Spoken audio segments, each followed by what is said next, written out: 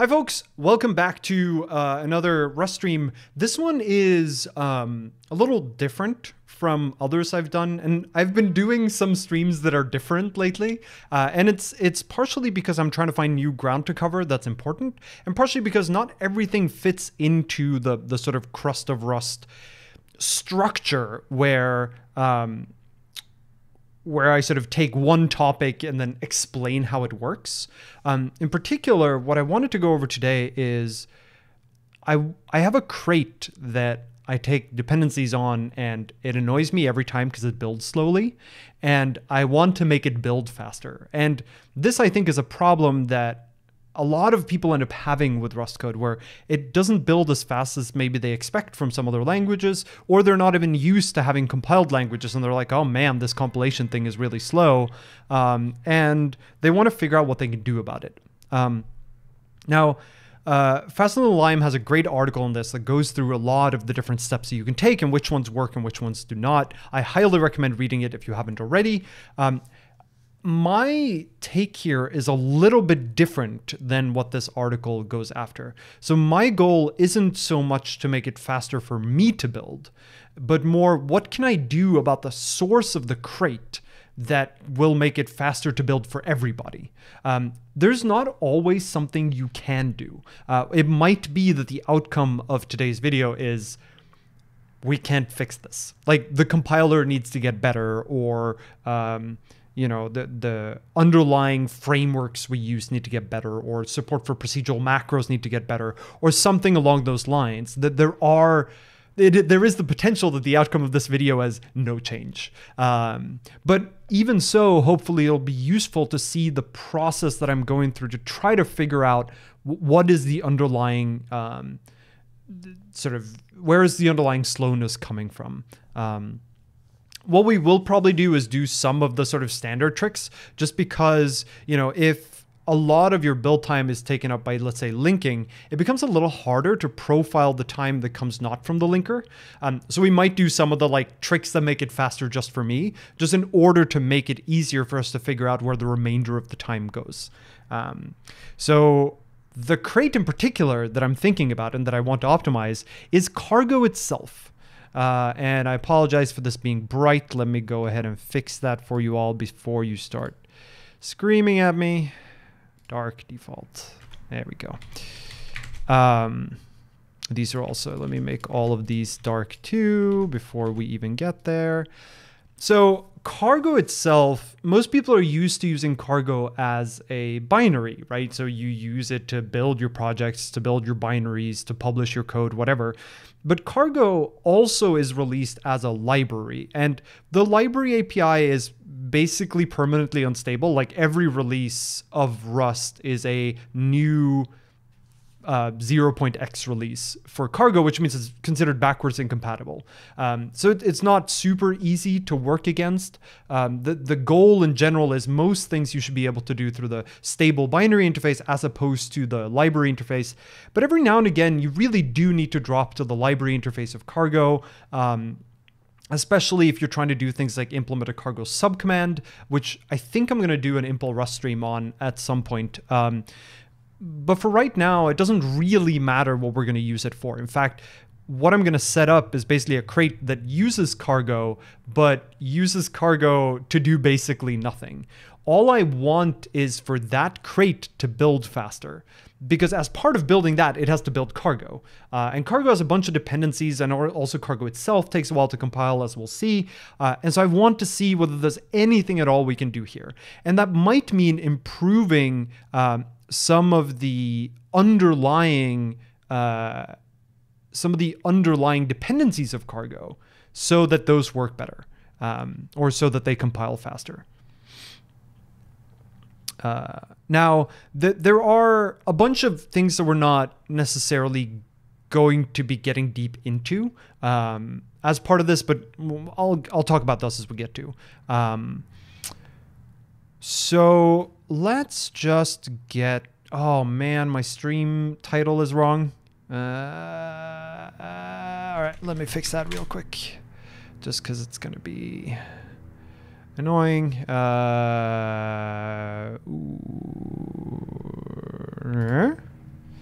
Update titles. Amazing.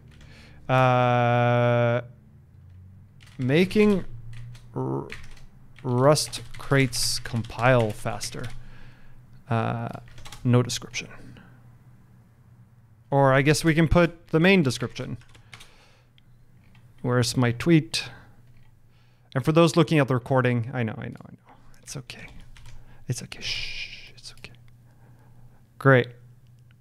Channel titles updated. I don't know if this will actually update the stream itself, but hey, at least we tried. Okay, so let's just start out by doing a cargo new, let's make it a binary. We're gonna call it cargo nothing.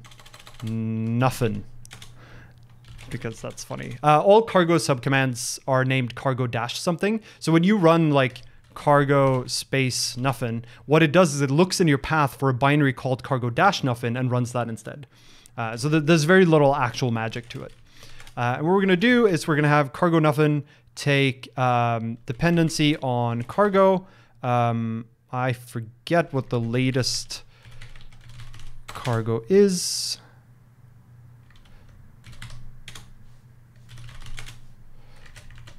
Yeah. 063. That makes sense. 063. And then I'm actually going to do a little thing here and make a cargo config.toml. So when you run cargo on your project, it also loads this configuration file from your current directory, every parent directory of that directory, and your home directory. And this is a place where you can put configuration for cargo itself. So if you put it in your home directory, it's going to apply to any project you build with cargo. If you put it in a particular project directory, it'll only apply to that project. And if you put it at the appropriate place in the file system hierarchy, then it will affect anything under, but not anything above. And the reason I'm going to do this is mainly because I want build jobs equals htop. Because my computer is also encoding the stream, so I wanted to not take all of my cores. Let's go with something like 12. So this is how many cores cargo is allowed to use for builds. So I'm going to set jobs 12. We're going to put some other things in here eventually. The other thing I'm going to do is I'm going to stick in the sparse registries. Sparse registry equals true, the unstable feature. The reason for this is because it's just faster and I want to help test it. There was a call for testing for this in case you haven't seen it. This is basically a feature that changes the way the cargo interacts with the crates.io registry, so that instead of like git cloning the whole thing or a git pull, it just fetches this directly over HTTP, like individual HTTP requests, and it's way, way, way faster. And of course, because that is an unstable feature, we also have to do rustup override set nightly. So now we have a nightly toolchain, and let's start out by doing a cargo build. We're going to use the new timings flag that stabilized in Rust 161, I want to say, and just do a build. See what happens. And let's see. Oh, my computer's very busy. Very, very busy computer.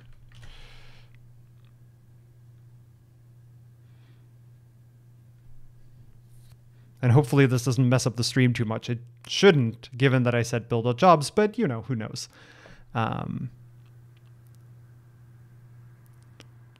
Yeah, so you see this seems to be one of the crates that's certainly slowing things down. You see it spends a lot of time compiling toml edit. It's spending a bunch of time building cargo itself.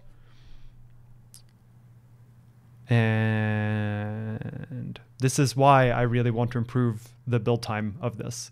Because again, notice we just added the dependency. We didn't add any code that actually invoked cargo. All we did was add these sets of dependencies, and it adds so much to the build time. And that makes me sad.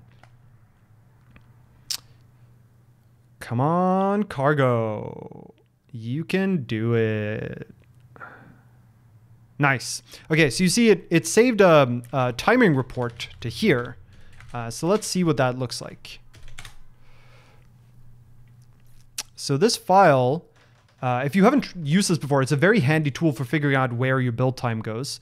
So when you run cargo-llvm-timings, it produces this HTML file, and it gives you this waterfall diagram of what has to be built. Because remember, in order to build this sort of nested dependency tree, Cargo needs to walk the tree from the roots, from the things that don't have any dependencies, and then build sort of going down so that all of the dependencies of a thing are built before the thing itself. So this is why, you know, at the root here, you see things like libc, which don't have any dependencies of their own. And then further down, you can see other things that can't be built until those things have been built. And you see most things compile very quickly, like I2A 0.2 seconds, great. Notice that this is not building in release mode even. Regex syntax is pretty early in the tree and does take a while to build, but it looks like there aren't too many things that actually depend on it. I also suspect it's seen a lot of optimization in this regard. You'll notice also that these have, you see there's sort of a left and a right half of each bar. So the blue part, the left part, is the time it takes to build the metadata about the crate. So anything that's needed by a dependency, but not necessarily all of the like optimized code and stuff. So once the blue part of the bar has been done, then dependencies can start getting built. But you can't actually link the like final binary artifacts until the purple bar has ended as well. But you can at least start compiling the next crate because all the like type information and stuff is ready. It's cargo-timing. It's a flag for cargo build. So it's stabilized in cargo itself, I think in Rust 161.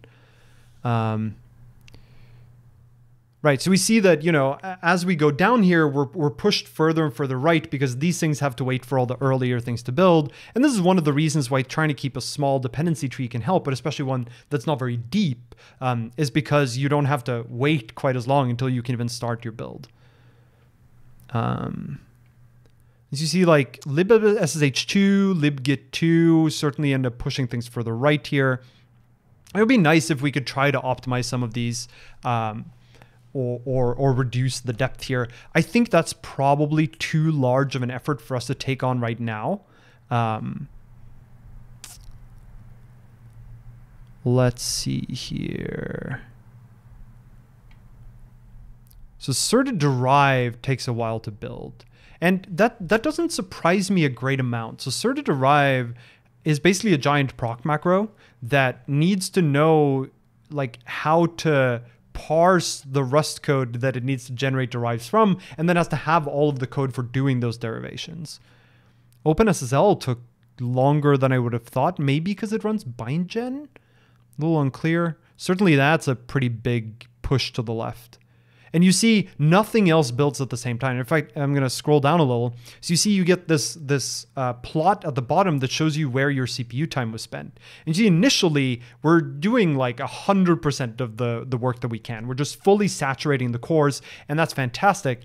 But then we get to a point where there's only like a very small number of dependencies that we actually need in order to build the things that come after it. But they end up being a sort of choke point, like a bottleneck for the build where we can't do any more work because we need to wait for that thing to finish. And you see a couple of those, right? So the first one over here is, it might be clap, or it might be serde-derive. It's a little unclear. But even if you look at like the serde-derive and the OpenSSL here, they dwarf in comparison to toml-edit and to cargo itself, right? And that's unfortunate. Notice also that cargo, generating the metadata for cargo takes a long time, and building the sort of final artifacts at the end takes a long time. And that's why this builds end up taking, you know, over a minute for from scratch build, even though it had plenty of cores, is because for a bunch of the time it can't do anything useful. And so I think what we're going to focus on this time is to figure out what can we do about toml-edit and what can we do about cargo. Is there a way that we can reduce the amount of work that's required to build these? Because that would be fantastic. And you see it tells us a little bit here at the bottom in sort of table form, what are the worst offenders here. So regex syntax, toml-edit, cargo itself, clap, and regex. So there's nothing terribly surprising here. This build script taking 8 seconds seems unfortunate. This seems like it's building libssh2 from scratch. So this suggests that if we actually had libssh, so maybe it's actually building it from source, like a vendored copy, which suggests that I don't have libssh2 installed locally. So if I did, that might go away. And in fact, let's go and see whether that's the case already. libssh2. I do have libssh2. Interesting. Unclear then why this runs for so long. It sounds like it doesn't pick up my... Oh, I think I know why this is. If we go over here, we look at this, libssh2, we go to the repo.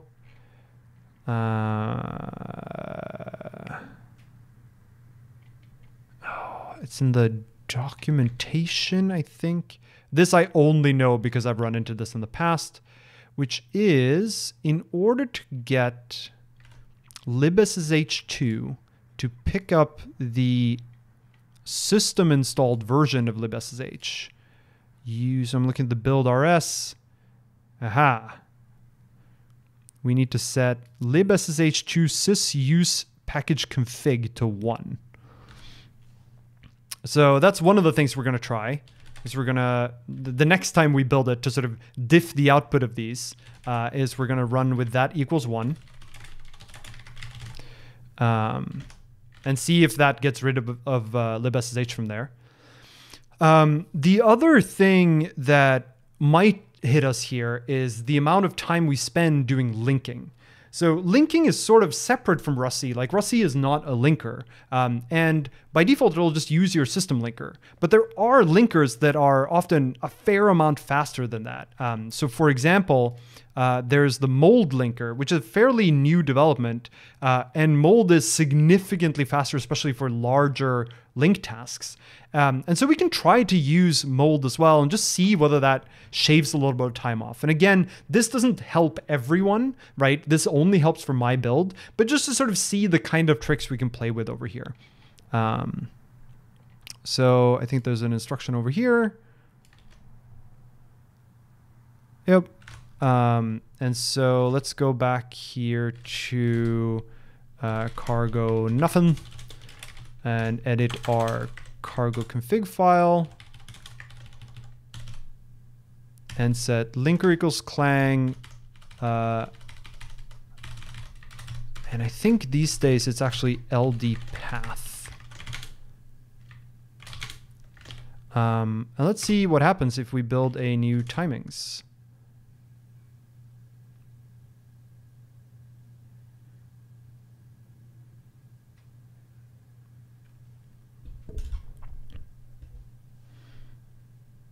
Well, this is clearly cheating because I'm not doing a from scratch build, which suggests maybe it didn't pick up my rust flags.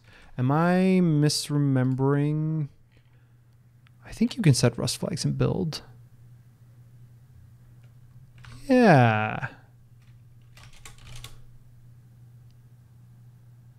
That's interesting. Oh, I think I also have, let me see if I still have that file here. Huh. Oh, I have, it's because, and view cargo targeter. This is working around a particular setting I have locally. So I have the environment variable cargo targeter set to a different directory that happens to be on like a different drive. And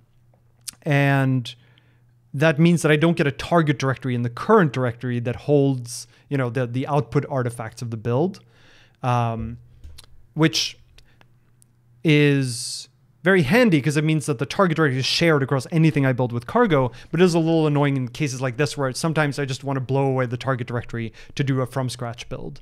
Like in this case, right? I want to see what the entire build stage looks like now that I made these changes. And yeah, there are other ways you can run things with mold, and that's fine. And I believe there's a way for you to check whether mold was actually used, just to double check that we Didn't do anything silly. So I'm going to go ahead and use this command once this build finishes.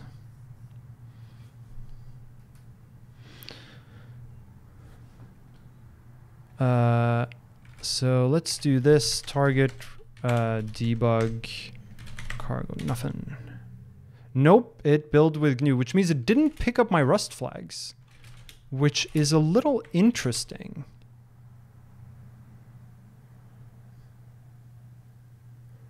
Why?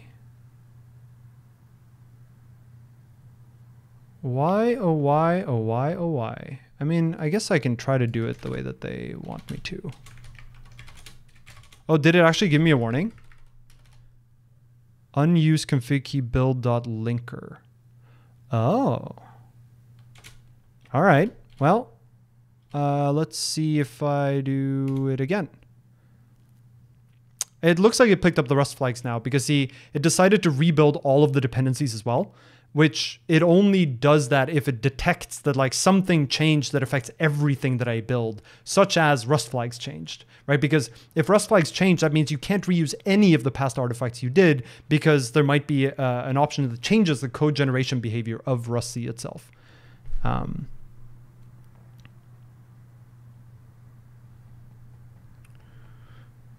Let's see, we're still waiting on cargo and toml edit. And notice that changing the linker is, first of all, only going to improve things for you, but also it's not going to affect most of this build time. The linking only really happens in a meaningful way at the end when we build the binary artifacts that then get linked together. All of the intermediate steps of, you know, doing things like type checking or monomorphization, like all the stuff that rustc does, those won't be affected by this, and they'll still be as slow as they were. All right, let's do our little quick check.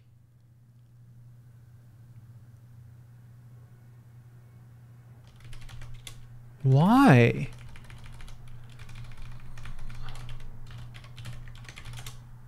Did it yell at me again? I don't think it yelled at me again. I have mold installed, right? I don't have mold installed. Okay, great. Good job, John.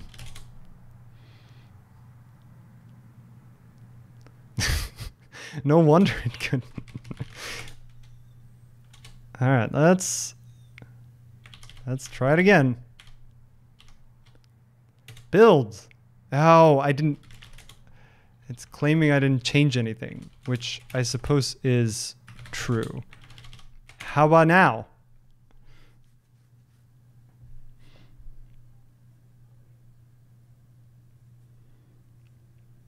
Build, build, build, build, build, build, build, build, build. So maybe now you get some sense of why I really want cargo to build faster. Is because when you're working on a subcommand, like very often you don't have to go through this, right? You're not going to do a from scratch build. But anytime like some dependency gets updated, it has to do this whole waterfall, because the problem is cargo is it's the only dependency we took here. So that means that if anything changes in my list of dependencies, cargo has to be rebuilt. So even with, you know, incremental builds, and then I mean both like rustc incremental, but also I have built it before and I'm now building it a second time. For both of them, it has to rebuild cargo, and cargo is slow to rebuild. And so I have to go through this process. And that is unfortunate. Yeah, same with CI jobs is the same, right? Where it has to build everything from scratch. I worry less about CI builds because it's time that I'm not waiting. The problem is when it's time where I don't understand. Why? All right, fine. I'm gonna, instead of mucking around with this, I'm gonna just do mold-run.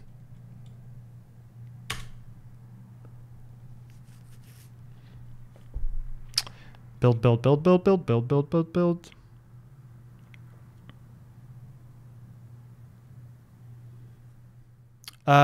It shouldn't need the full path to mold, because at least LD path should accept a relative path. And it wasn't warning me about it. At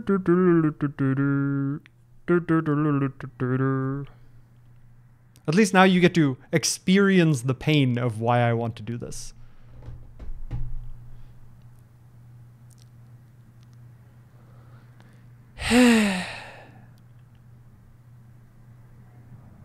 Come now. Come now, cargo. Come now, cargo. Come on. Come on, you can do it. You can do it. You can do it. Come on. Come on.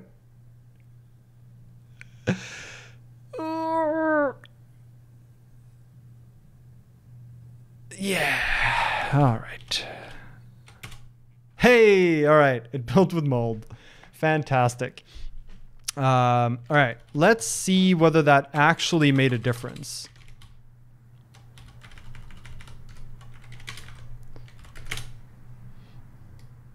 So if we go back here, and let's go to the top, which has a sort of summary. Total build time 69.9. Total build time with mold and with libssh fixed 68.8, right? Which is sort of as is expected. Like if we go down here and look now, you'll see first libssh has disappeared from this list. And that's because of that environment variable we set.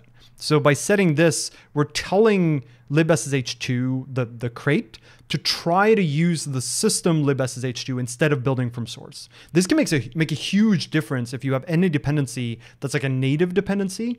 For libssh2, you have to set this environment variable. For most other projects like libgit2 or OpenSSL, it will always try to use your system library first. So you don't generally need to do this. But if something in your dependency graph has this kind of like opt in to use the system one instead of the vendor version, then that can save a decent amount of build time. In this case, it didn't. And the reason for that is I have enough cores. And the libssh2 build can happen in parallel with other things. So reducing its time doesn't actually reduce the longest time, right? So imagine that it had to build like libssh2 at the same time as Serde. Like it just so happens the dependency graph worked out this way. If Serde takes longer to build than libssh2, even if I make libssh2 finish building faster, the things after it still need to wait for Serde. So I haven't actually saved any overall build time. I've saved build cycles, which is helpful if you're more core constrained than I am. But that's sort of all there is. And when it comes to linking, the linking should show up in mainly at the end, which zoom out. What's funny is you can see our binary here at the very end. See that right over here is our binary. And it looked like it shaved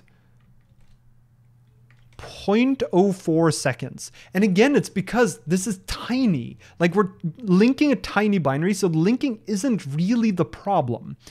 We end up saving slightly more than that, right? Any build script, for example, also has to be linked along the way. So it's not, and same thing with anything that uses native libraries along the way and actually builds them from source. That also has to be linked. So it's not quite that small, but in practice, the link step is probably not your biggest concern unless you have a very hefty binary, right? That makes much less of a difference unless you have either a very slow linker, like an old GCC linker, or if you have a very large binary or a binary that transitively brings in a lot of code, like something that links with a lot of things. And you see, if we compare the build graphs, they're like basically the same. You know, there's not a meaningful difference between these. The only way in which you can look at the difference is you can actually see the difference for libssh2, which is right here around the, it needs to zero adjust a little better, but see this peak over here and compare it to the peak over here. See how it's like missing a little bit? That's libssh2 that we cut out. It doesn't have to be compiled anymore. So that's nice. But it doesn't really help us here, right? Okay, so now that we have discovered some of the things that we can do and why they don't really help, let's try to figure out what actually goes wrong. So let me close these. And I'm going to close that one. And close cargo, and we'll go back to, where do we want to start here? Okay, let's start out with cargo bloat. So cargo bloat is a tool that is pretty handy. You'll see what happens when I run it.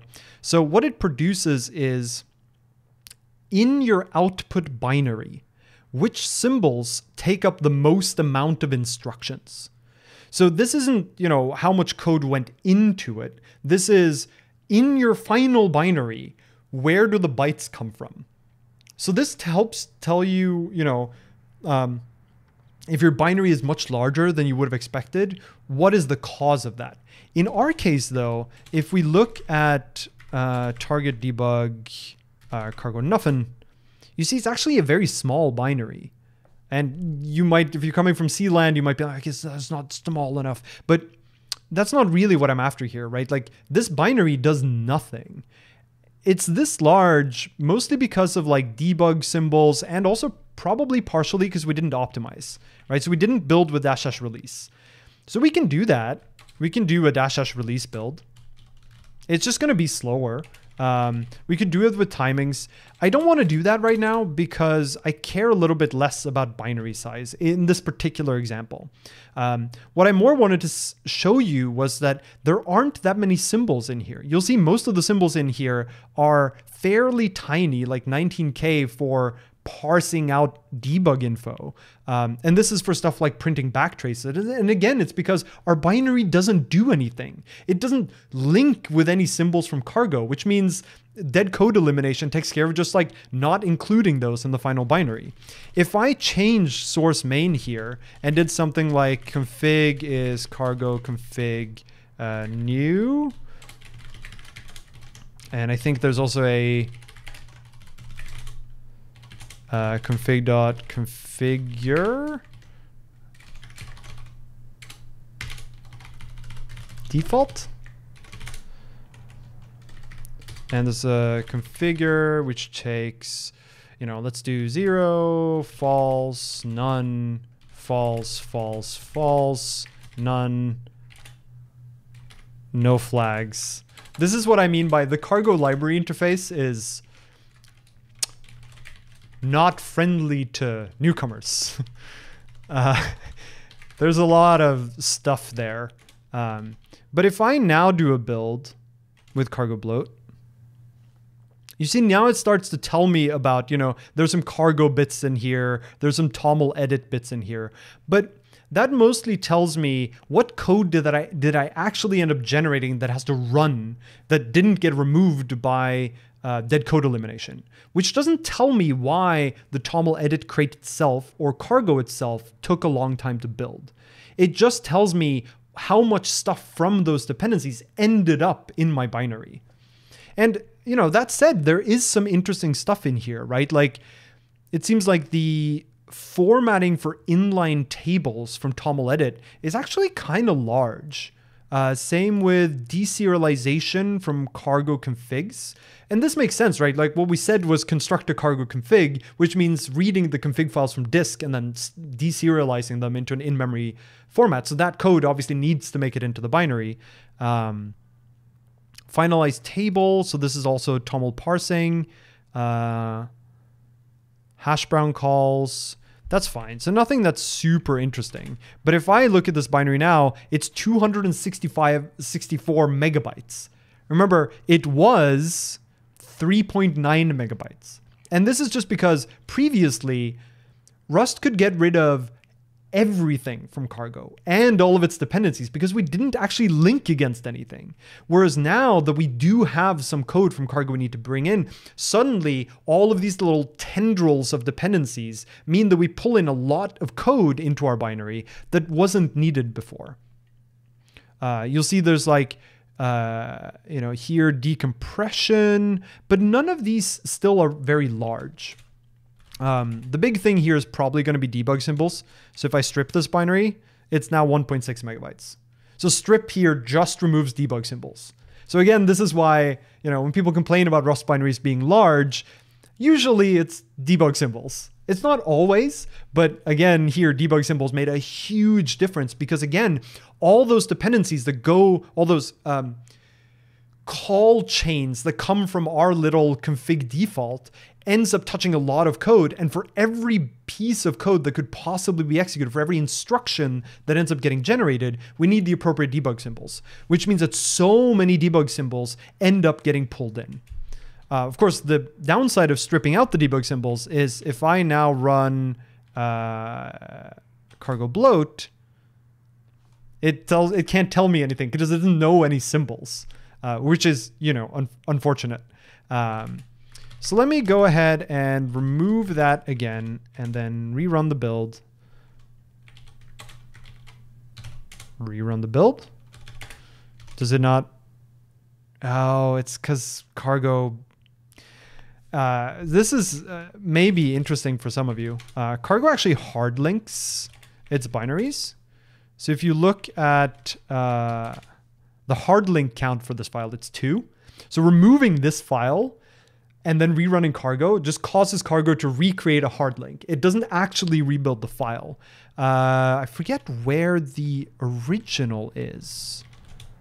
It's not that one. It's in, I want to say deps. Cargo nothing.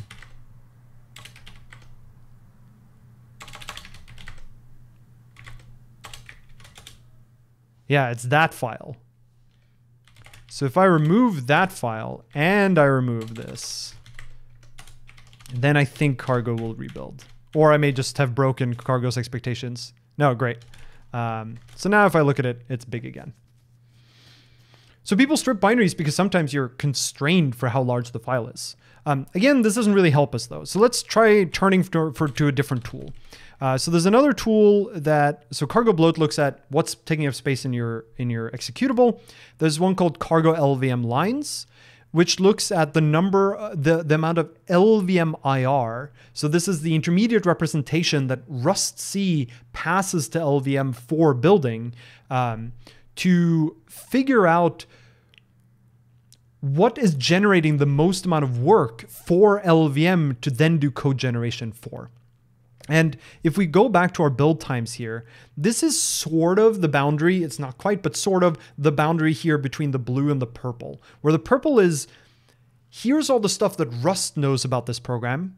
Give that it's sort of a miniature version of Rust or a simplified version of Rust or a slightly fancy version of assembly, depending on how you want to look at it. The cargo then gives to LVM and says, now give me machine code for this.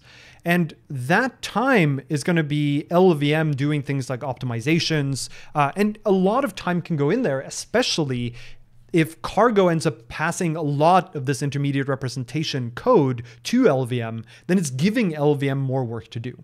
And so what cargo-llvm-lines does is it tries to figure out what is the origin, the source for a lot of that IR. So if I run llvm-lines, it's going to tell me, let's do something like head and 20. Well, that's interesting.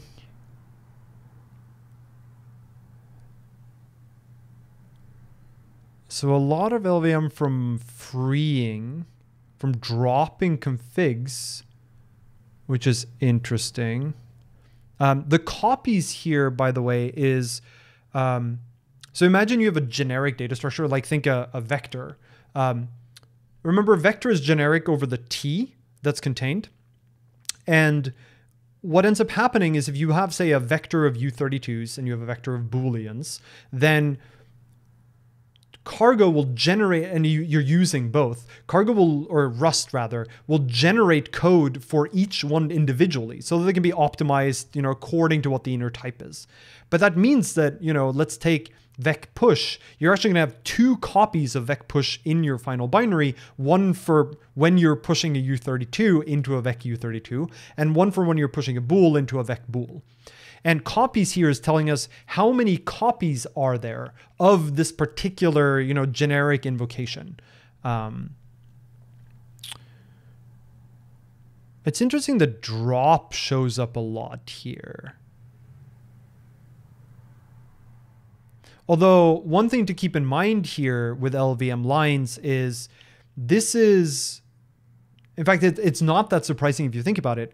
This is saying how many lines of LLVM is rustc giving to LLVM when building this crate. And that's very little, right? If you look at main, like it's just the IR we generate for this code, which is very, very little. So this one is going to be more useful to run on the dependency that we think is slow than it is to run on this crate. Because again, if we go back to our build information stuff, the actual time it took to build our binary is very little, including all the code gen and linking and stuff. So what we really want to do is run cargo-llvm-lines on cargo or on toml edit to see why they are generating so much work for LLVM. So we'll do that in a second.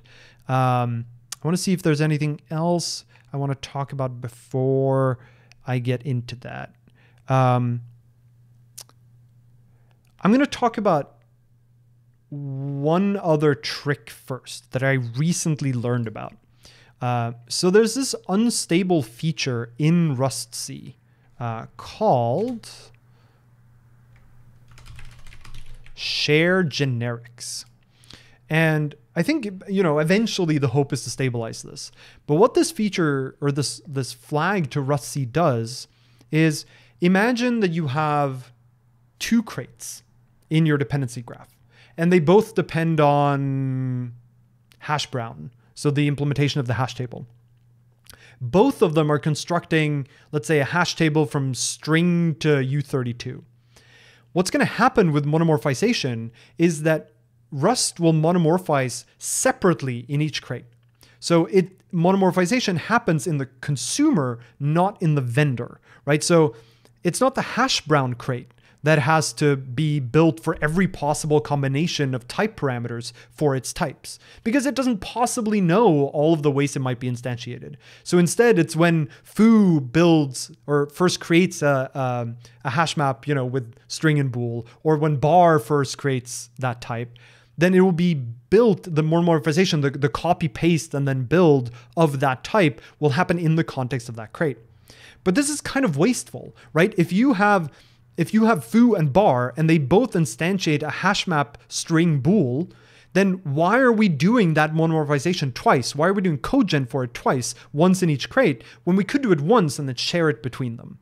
So that's the idea for Zshare-generics, is to try to identify opportunities for us to share that monomorphization so we don't end up with multiple copies of the instantiation of generic types and methods and functions when there are actually multiple copies of that same set of type parameters.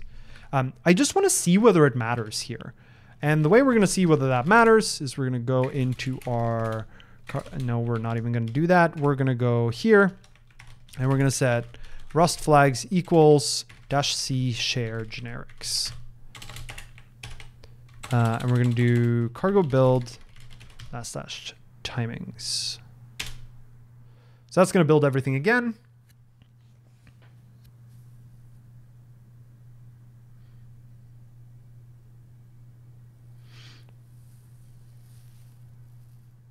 It might make no difference, right? So this is going to make a difference for only for the types that happen to share monomorphizations, which might be very few. It might be that, the way the cargo dependency graph works out, there's not actually that much sharing that's possible. It's also a nightly feature, so who knows how well it'll actually work in the end. But that's why we want to try it out. And the hope, of course, being that if this speeds things up, that is eventually something that's going to land in rustc itself, so you don't need the nightly flag for it. Because it should be a transparent optimization to us as the consumers of the Rust compiler. It doesn't, we just expect that it's going to avoid doing unnecessary work multiple times. Certainly still takes a while. I think it saved about 2 seconds. Okay, so build time went from 68.8 to 66.9. Hard to say how much of that is just variance, just noise. But if we scroll down, let's see if there's anything useful in here. Could go down to, remember also this gets distorted a little bit by the fact that builds get to happen in parallel. So even if it could be that it made many things faster, but it didn't make them, it made the wrong things faster, like things that already were being overshadowed by something else that took longer. So let's look specifically at toml edit, for example. So it used to take 23.26 and now it took 22.57. Cargo from 40.3 to 39.23. Okay, so very small improvements, but improvements nonetheless. And so, you know, this seems like it's a worthwhile optimization. It's not, like it does reduce compile times. And especially if it does this across the board, you know, it adds up to seconds, but it's not a magic bullet. It doesn't just fix this problem for everything. And the reasoning for that is, it's true when something shares monomorphizations, this saves work, but that's not always the case, right? In fact, quite often they won't be the same, right? If I make a hash map string bool, you make a hash map string mu32, there is no sharing that can happen. And so this feature effectively does nothing. And there's a cost to it too, right? This means that more sophisticated analysis has to happen in the compiler to figure out where the sharing is possible. So it might be that it even slows down some builds, right? That there's no free lunch here.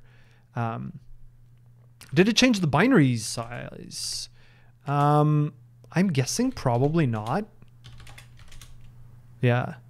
Because again, remember, there's very little code we actually end up pulling into our binary. Dead code elimination is going to get rid of most of it. So this is not just, is there any sharing in the entire dependency graph? This is there any sharing in the code that gets generated for creating a cargo config, configuring it, and dropping it? And in practice, there's probably going to be very little sharing there. And now I need to remove this and deps cargo nothing, this one. Okay, so not very many helpful answers here really so far. Most of it seems to be telling us that we need to be looking at cargo and looking at toml edit because that's where the source of the problems is. And looking at the current crate isn't going to tell us that much because the current crate builds pretty quickly. In fact, you see with Zshare-generics, building our binary took longer, probably because it has to do this extra searching and the base build is so fast. Okay, so let's then switch over to cargo and see what we can do over there. And I'm going to go ahead and copy -r my... Is there already a .cargo here? No. Cargo nothing, cargo over here. Just so that I get these same things. And then I'm actually just gonna ignore all of these. I don't really care about using mold, right? It didn't really make much of a difference in practice. Zshare-generics didn't really make much of a difference in practice here. libssh only fixes, you know, a bug arguably in the build process, and it didn't even speed up the build process by that much. So I don't care about it too much. I will keep the resetting the cargo target dir just so I have the target directory in the current directory so I can blow it away more easily. So let's then look at I want a cargo build --lib. I don't actually care about building the cargo binary because that doesn't get built when I use cargo as a dependency, and it's going to save a bunch of build time and linker time, not to mention, because the cargo binaries are actually decently large. What else do I want to? Let's just kick off that build first and foremost.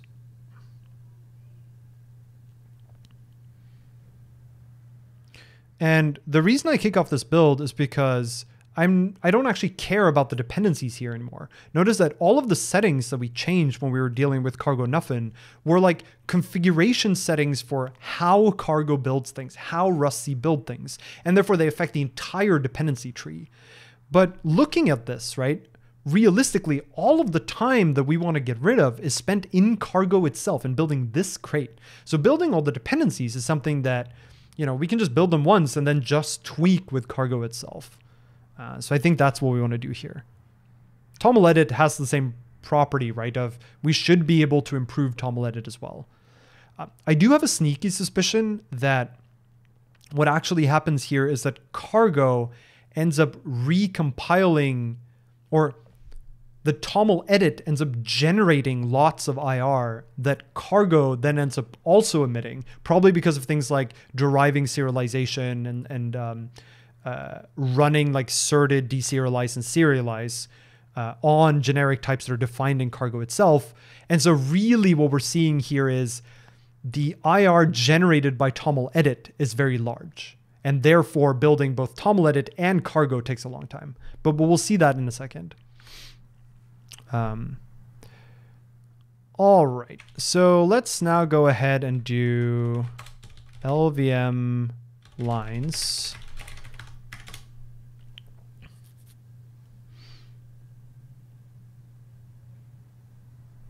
And see what LVM-lines says.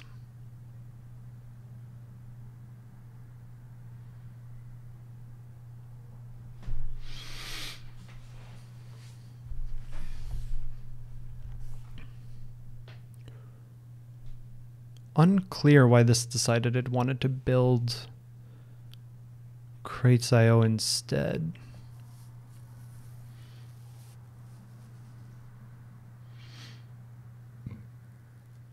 But yeah, see how long building just cargo takes?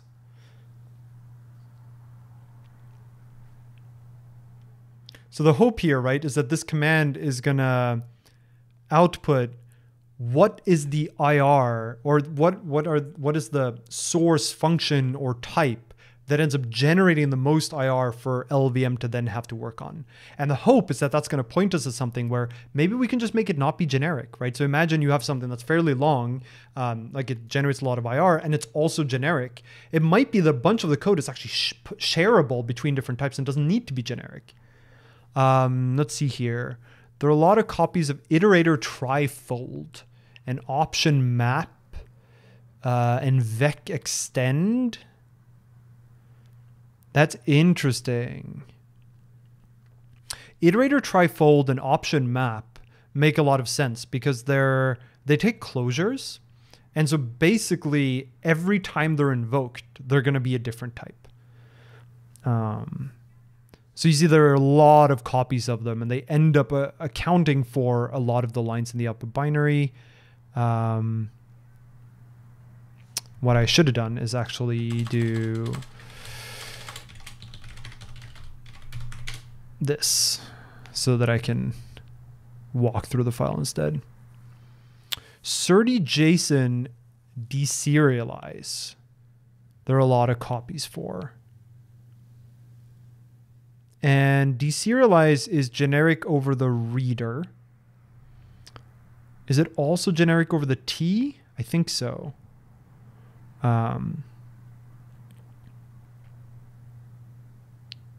31 copies of that. So this one's interesting. So notice here, cargo's toml type. Yeah, so deserializing a cargo toml project, which I think is just the toml in cargo.toml itself. There are only 3 copies of it, but it accounts for like 0.5% of all of the IR that's given to LVM in the first place. So this one is not even many copies. It's that the single implementation is very large. What else do we have down here? Serde ignored map access. Yeah, so a lot of this like vec stuff is hard to get much out of. B tree, this is inserts into B trees of various different types. So one way that you can speed this up, right, is to have more maps be the same type, but you might not even have the option to do anything about that. So you see there are a lot of copies of these B tree types.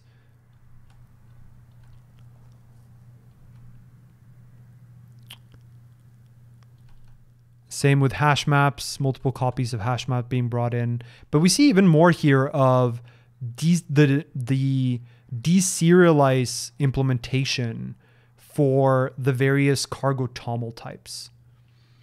And if we look at cargo-util-toml manifest, for example, util-toml mod, you see that it actually just derives deserialize. And it derives deserialize, which means that and you see toml project here being the large type. It also derives deserialize. And so what this suggests is that the derivation of deserialize for toml project generates a lot of code. And if you look at it, that's not surprising, right? Like, look at how many fields there are.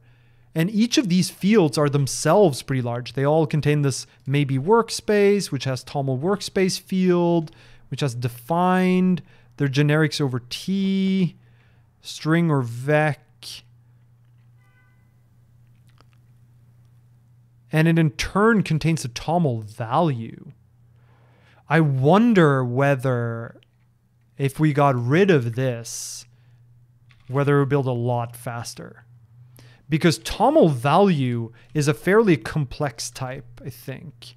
Because a toml value is, it can be one of the base types, but it can also be a table. And a table is a map from string to value. So it ends up having to generate all this like nested deserialized code. But certainly I can see how this ends up generating a lot of IR. It might be that we could write a more sort of manual implementation of deserialize here that ended up being more efficient. But that might be premature. Commenting this out might be really interesting. I wonder if I go here and I get rid of this, I get rid of this, and toml dependency, detailed toml dependency. Okay.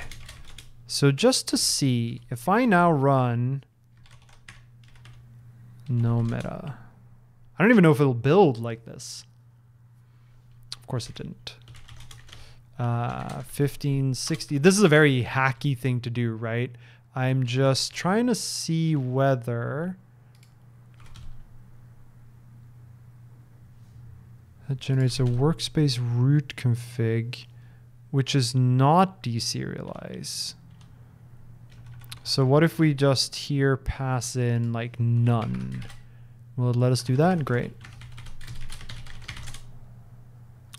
What else do we get? 2057.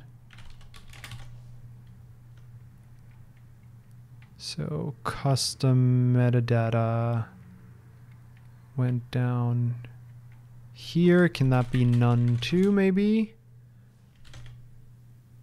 And 2217, none. I just want to see whether the suspicion that it's actually the deserialized for toml value that ends up being very large, whether that's the case. Because if so, it might be that the thing we actually need to do is optimize how much IR is generated for the deserialized implementation of toml value, which would be in the toml edit crate.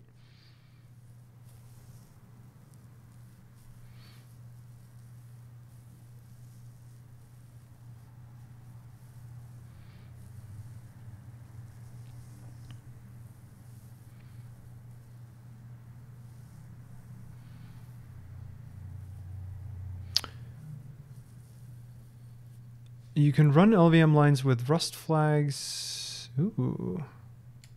Hey, we have David in chat who made LVM lines. Let's do that.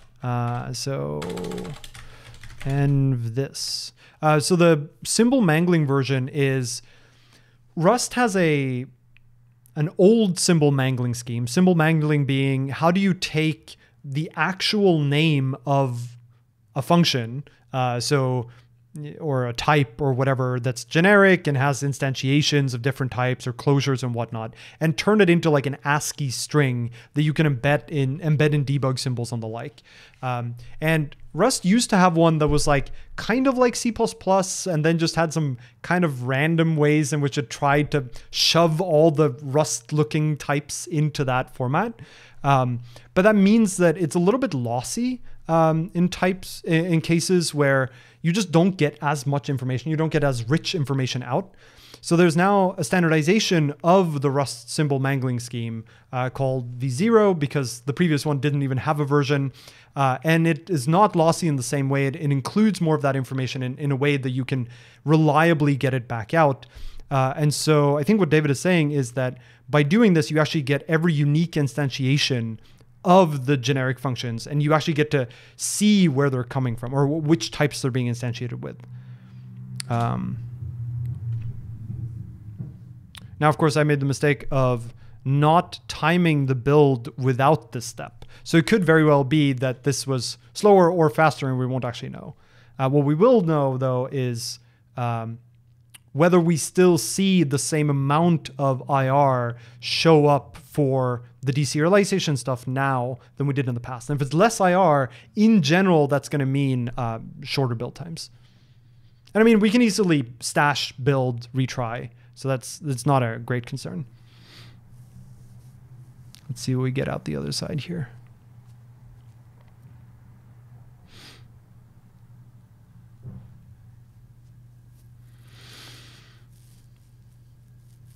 It's certainly still slow to build.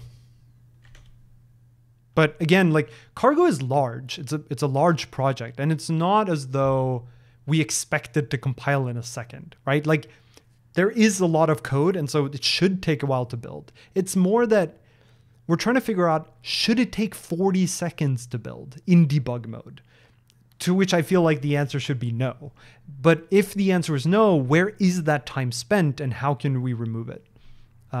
It certainly seems like, you know, the deserialize of toml value is not the, if it makes a difference, it doesn't make a huge difference, right? Because otherwise this build would have finished already. So it's still taking a long time to build.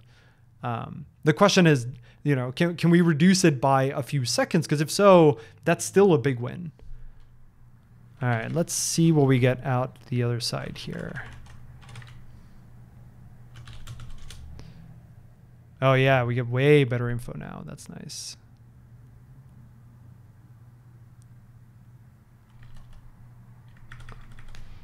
All right, so toml manifest to real manifest. So this is actually the serialization.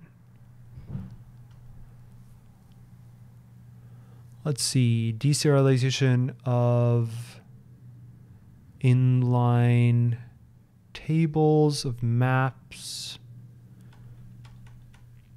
Yeah, I think this is all of the,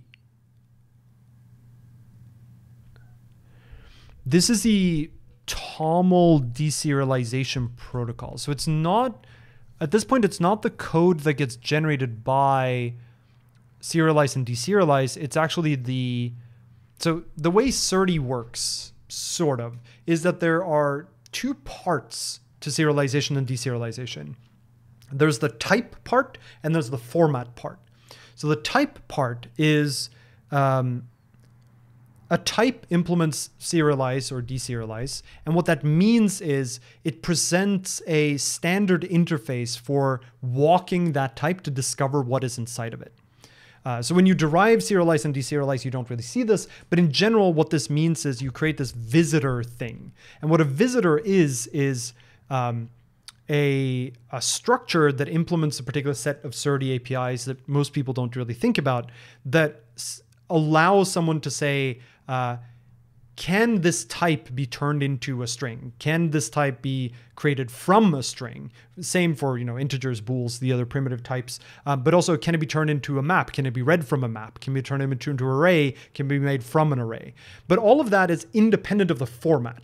So that part is just about the type and figuring out what can you construct this type from, and what can you turn this type into in terms of other well-known types. And then there's a format side of this. So this is the serializer and deserializer Notice the R at the end there. And those implement formats. So an example of this would be, serde-JSON or toml. And what the format side of things does is it says, give me a string or give me bytes, and I will use my knowledge of the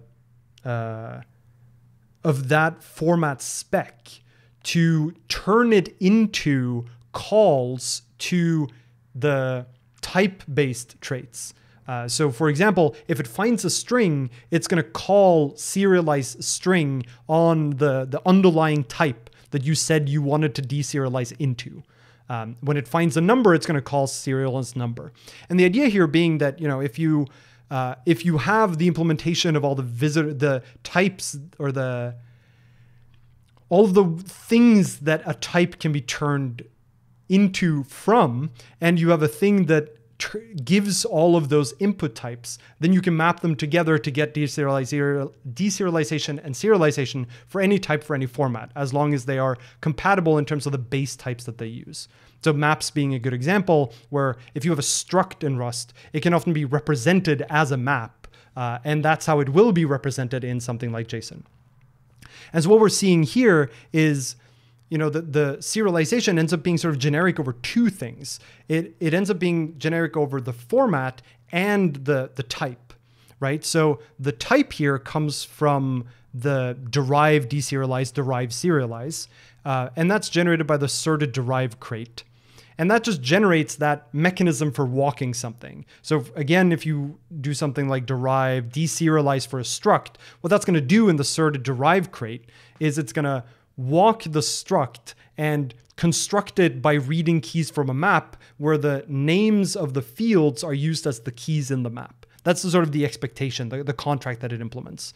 So it's going to use that, and then it's going to use the toml format that comes from the toml edit crate. And so that describes how do you walk a toml file and produce things like maps and strings and numbers. And similarly, given the type that's walkable, how do you turn that into toml constructs, like ASCII constructs in toml, such as strings and numbers and booleans and maps.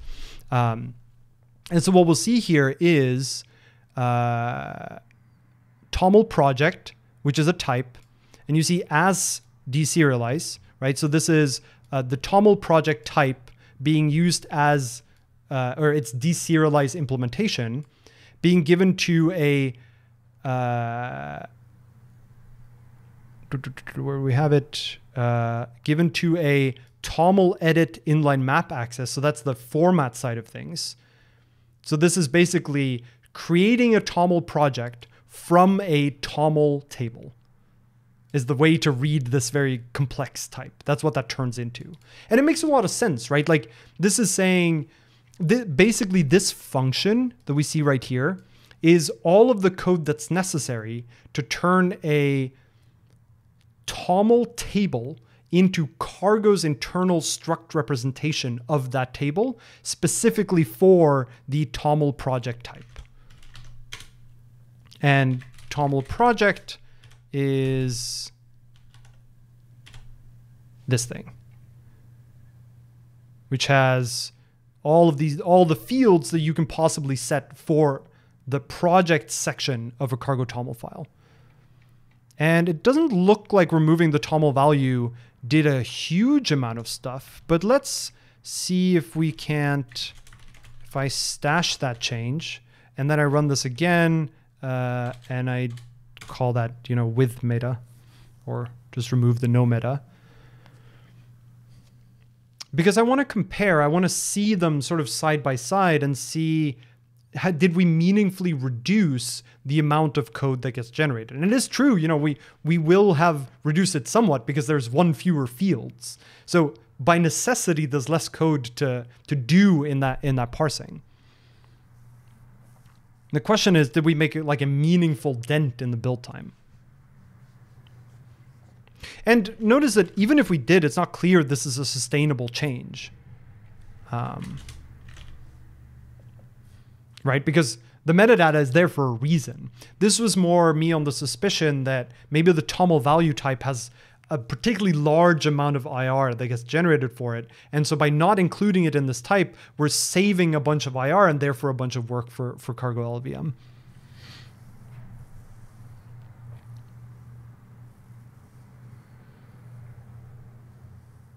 And what this is going to show us is basically how much did we save. I suspect the hashes are actually going to be different. But if I look at this file, actually, maybe they're not. Let's see what happens if I do llvm-lines.text and no meta. And I'm going to zoom out a little here.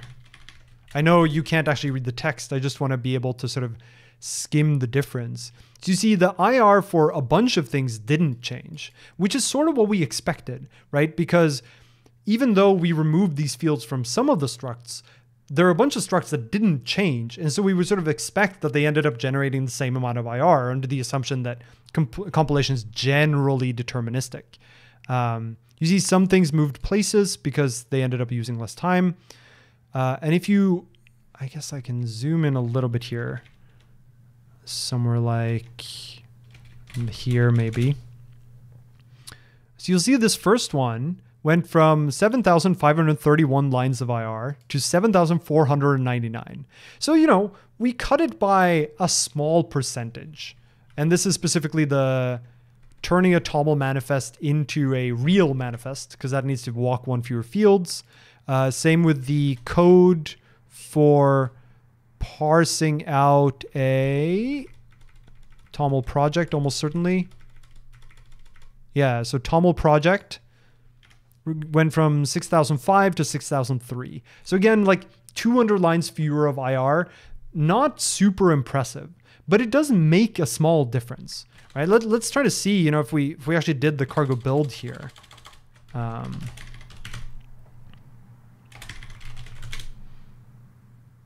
So again, this is with the changes stashed. So I'm just going to open them side by side and see, you know, in terms of the actual build time for cargo overall, did this make a difference? I suspect it's going to be, you know, tiny, you know, point percentage. The meta value did not seem all that big. So the meta value isn't large, as in like the type is not large.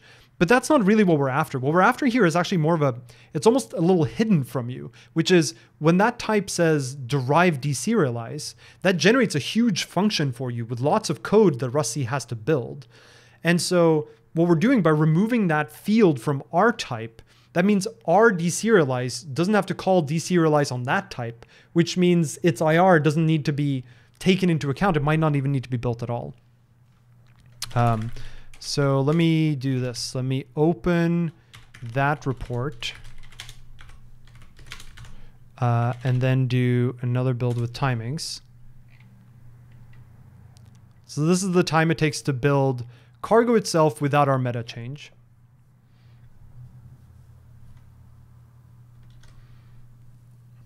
And it took, you know, what, 39.4 seconds to just build cargo. What's also interesting here, as you'll see, is that, you know, for the LVM code generation, it actually ends up being able to use, you know, 4 cores, which is nice. Whereas this metadata generation step that we do before we hand stuff to LVM, it can't even use 1 core fully or 1 code generation unit fully, which is a little sad. Although that might just be because it's 1 crate. That might just be because it's 1 crate. All right, so this ran our new build. And it went from 39.3 seconds to 32.45. Again, could be noise. That's not at all what I wanted to copy. And in fact, you know, we could run timing on this, but... Oh, that's because it just ran cargo. So if I run this... I'm going to have to do it again now. The other one compiled the dependencies as well, so it's an unfair comparison. So I stashed again, and I'm going to run the build again. So it's not actually a 7-second difference. Would merging serde into std help? merging serde into stud would not make a difference here, because at least some of where this time is going is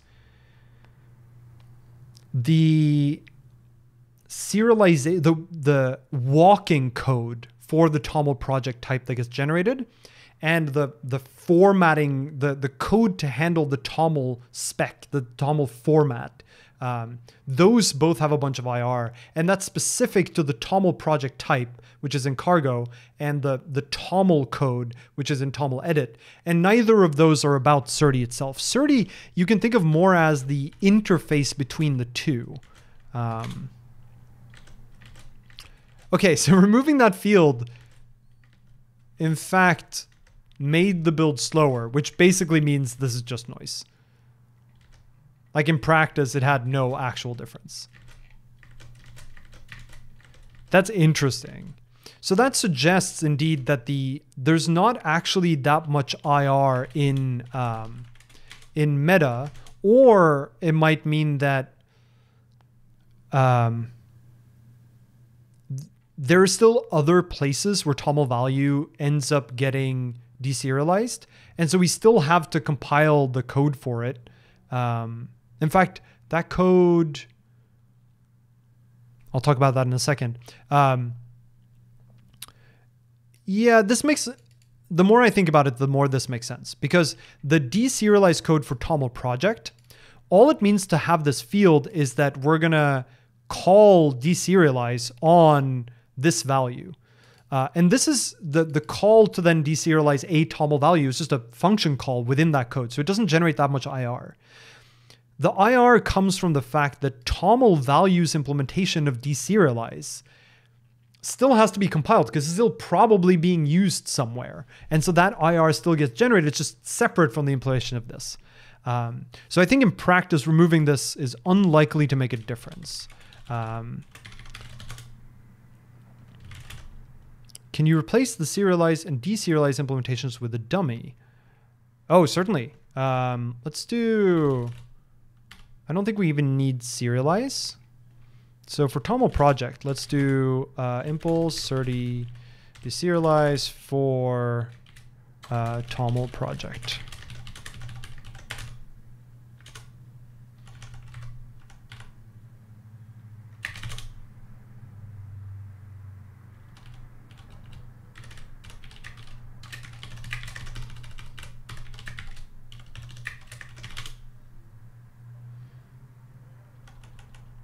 See what happens if we do that.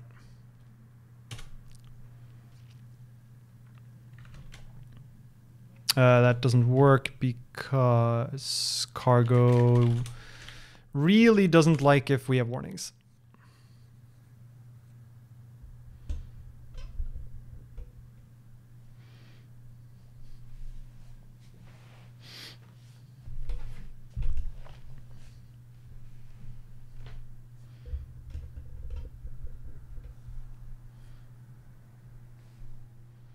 IR is the intermediate representation, which is basically the language that Rust uses to talk to LVM.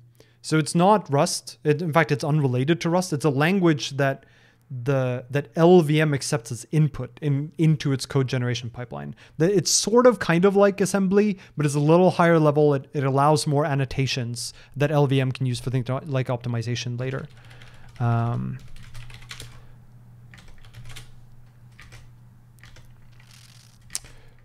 Okay, so that did cut the build time, not by much, but by a second. And in fact, if we run LVM-lines again, in fact, let's just look at the LVM-lines we had last time. So TOML project was one. TOML manifest is another. So let's do the same thing for TOML manifest. And the reason we're doing this is mostly just to convince ourselves that this is the reason why. Or rather to sort of see how much could we possibly improve on this. And I think there was one more in there that sort of showed up, which was inheritable fields and intermediate dependency. So let's go ahead and find intermediate dependency.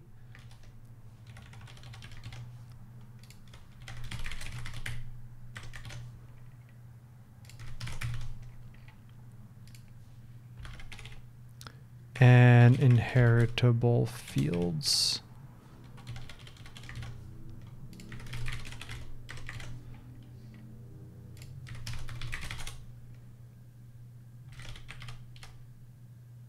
See what that does.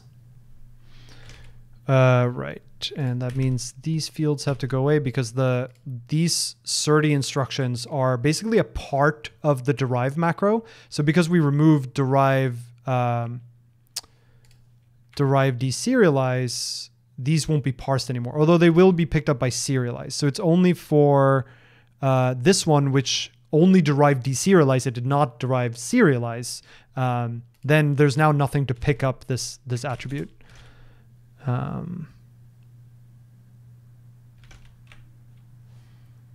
And same with this one. And I probably missed one more. 296, no, 269.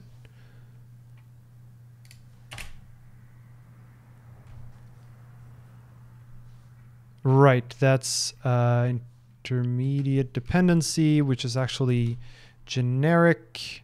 So we need to say it is generic over any P where P implements, no, in fact, for any P for now, that's fine. Let's see what that gives us.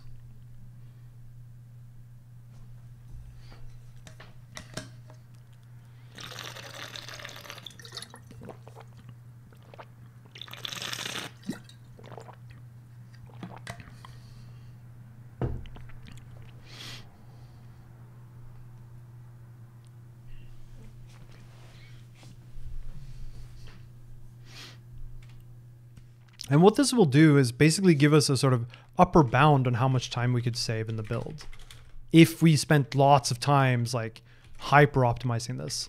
And you know, okay, so this was getting rid of toml manifest, toml project, and inheritable fields and intermediate dependency. And you see it cut build time from 32 seconds to 29.8 seconds. That's a decent cut. But there's still a bunch of time being spent somewhere. So let's go ahead and see what remains. No op. And it might be at this point that it's no longer deserialization code, right? Certainly it seems like deserialization was a decent part of the IR, right? We cut 3 seconds. We cut almost 10% off of build time, right? From 30, cut 3%, cut 3 seconds, 10%. So that's pretty good, but it's not, you know, it doesn't mean the cargo is fast to build. So there's still going to be something left that we want to explore. And we could probably have noticed this if we looked at the old lines output, right? Because if you add up all of these together, so 0.2, 0.4, 0.6, 0.7, 0.8, 0.9, 1%, 1.1, 1.2, 1.3, 1.4, 1.5, 1.6. We don't quite get there. So it has sort of, it seems like it has an outsized impact because it means there's less code for rustc to do and there's less code for LVM to do. So it's not just a direct translation to the percentage of IR. All right, so let's look at this no-op and see what's left now. So there's still deserialization for, so this is sort of JSON for diagnostic server. That's interesting. This deserializing CLI unstable. And the reason for that is because if we look at, that's under feature, I want to say source cargo core features, CLI unstable. See if I'm telling the truth. Yeah, so this CLI unstable struct It's constructed by this macro. And this macro basically creates a field for each one of these. So again, the IR is quite simply a function of how many fields are there. Because the larger the struct is, the more IR that Serde needs to generate for this type in order for it to derive serialize. Because the derived serialize basically needs to walk every field. So it's a pretty direct translation. But then you see now we start getting into, things like cargo clean generates some IR, but none of these are a lot of IR, which sort of suggests that, okay, some of this is we're giving LLVM a lot of work to do, right? If we look back at this, one thing you'll see, I think, if I scroll down enough here, is that when we cut down this time, a decent amount of the time we cut is actually from LLVM cogen. It's not all from LLVM cogen, but we're giving LLVM less work to do, and therefore the LLVM part takes less time. But the cargo stuff actually takes more time now, which is a little interesting. It goes from what, maybe let's say 5 seconds to closer to 7. But LLVM takes a lot less. So reducing the IR here has helped LLVM a lot, but it hasn't made the rustc part any faster, which sort of makes sense, right? It suggests that the time that rustc is spending is on things like type checking, which LLVM doesn't care about. And by removing these deserialized implementations, we've removed a lot of sort of trivial Rust code that the rustc probably went through pretty quickly anyway. You could imagine something, you can imagine a trait bound or something that is really complicated for rustc to compute, but once it's computed and type checked it doesn't generate basically any IR for LLVM. And so the purple will be very small, but the blue will be very large. And what we did here by removing the LLVM IR stuff, the very large chunks of LLVM IR, is we gave LLVM less work to do, but we don't actually know where rustc is spending its time, which is what we need in order to cut that blue bar. And again, there's still a lot of work here that LLVM is clearly doing that we could probably optimize too. But let's switch gears a little bit and look at what can we do about that blue part, about the Rust part of compilation and not the cogen part of compilation. One of the reasons why it's important to focus on that blue part, even though the purple part is large, is remember in that large build tree that we have, in that water flow diagram in the very beginning, remember I said that you can't start building dependencies until the blue part is done, right? So for example, cargo depends on toml edit. Cargo couldn't start building until the blue part of toml edit finished. And the reason for this, right, is because to build cargo, you don't need the cogen output from LLVM because you're not linking yet. But you do need toml edit to have gone through things like type checking because you need to know what types are available so that you can do type checking of cargo. So that's the distinction here to think about. And so I think that's the reason why we really want to shrink that blue part, because it allows more things to start sooner. Imagine that the blue part of toml edit was like 0. Then cargo would get to start, I don't know exactly how long this is, but that's about, 8 seconds? Cargo would get to build 8 seconds, start building 8 seconds sooner, which is going to cut the whole build time by 8 seconds because it gets to do more things in parallel back here. So then the question becomes, okay, we've looked at what we can do about the purple part, which is generate less IR. That's the main part of it. And cargo-llvm-lines is a great tool for doing that. What do we do about the blue part? So for the blue part, let's see, I talked about this. I've talked about this, talked about this. I'm gonna close that. So for the blue part, there's a different mechanism you can use. And that is rustc itself has a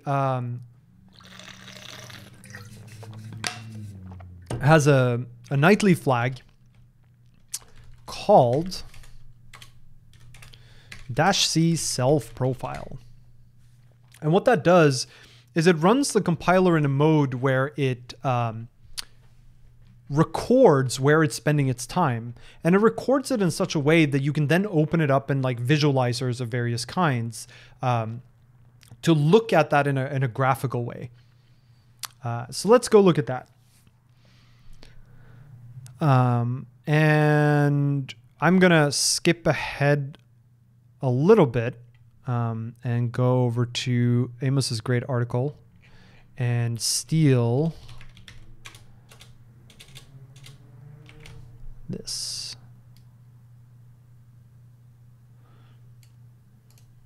So -c self-profile is useful in and of itself, but we want some additional information. And this additional information is basically, don't just record which function you're running. Like inside of the compiler, it has like a function that does monomorphization.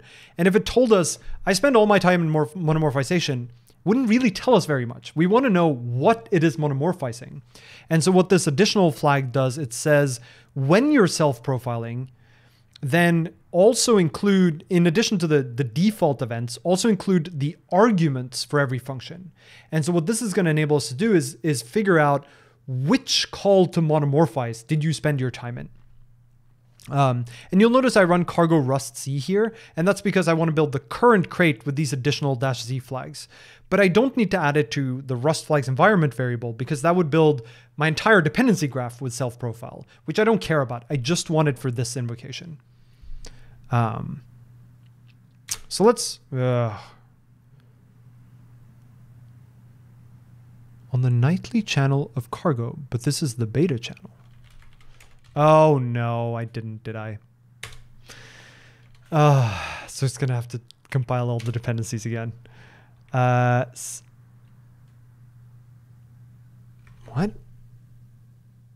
Oh, right.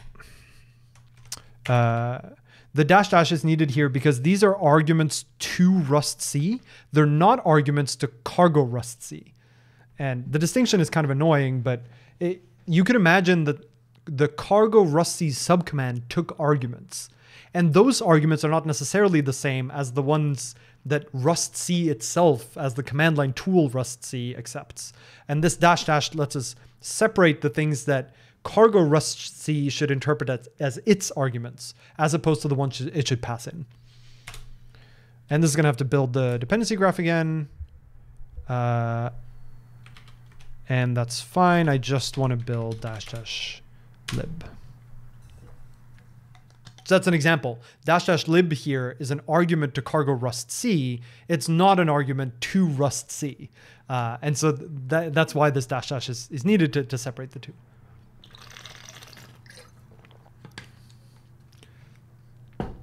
Look how many times we've compiled the dependency graph of cargo.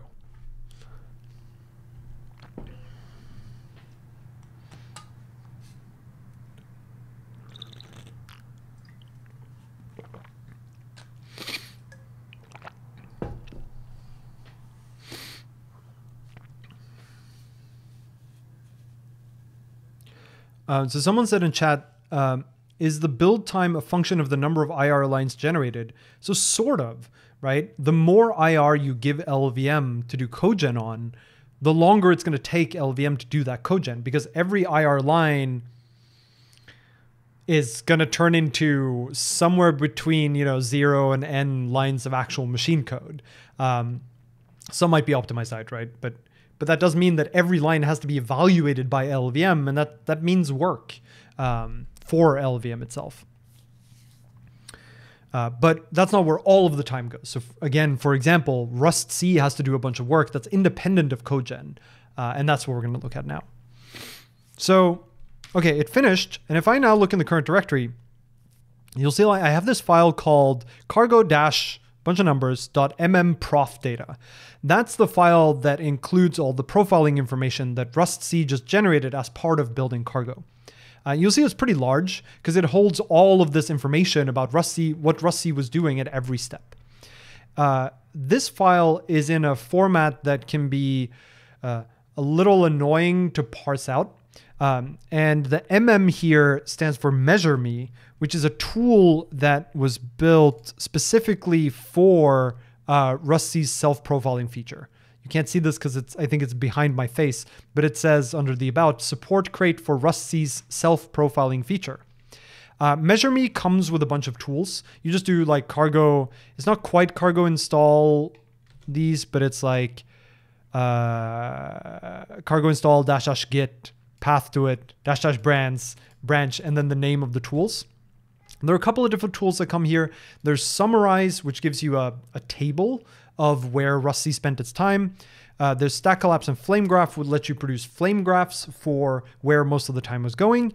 And then there's crocs, and crocs generates a file that you can then open in a profiling tool like the Chrome profiler to see like a timeline of where all the time went. And that's the one we want to use in this case because it gives us the nicest visualization. I happen to have prepared some of this earlier. So I have Crocs installed, and I'm just going to give it its file. I hope it doesn't spit this to standard out. It did not. So it gave me a Chrome profiler.json file, which you see is 1.9 gigabytes large. Oh, I might regret this.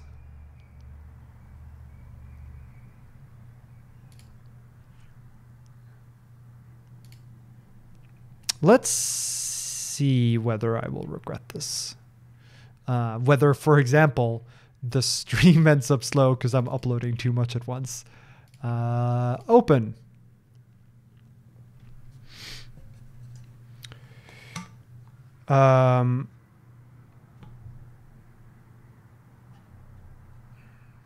I heard a few years ago, well, that's good. I heard a few years ago the rustc gives very bad IR to LVM, which is why it's so slow. Do you know if that still is or ever was true? I haven't heard that. It might be true, but I don't know. Are these tools based off Inferno? Yeah, the flame graph tooling there is based off Inferno.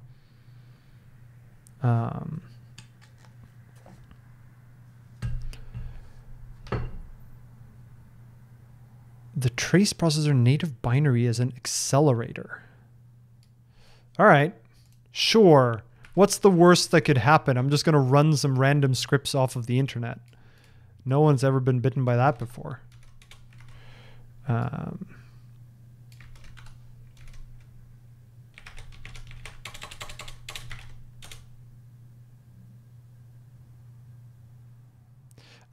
See, it says the browser memory limit is 2 gigabytes per tab, but the file was 1.9 gigabytes. It totally is larger in memory.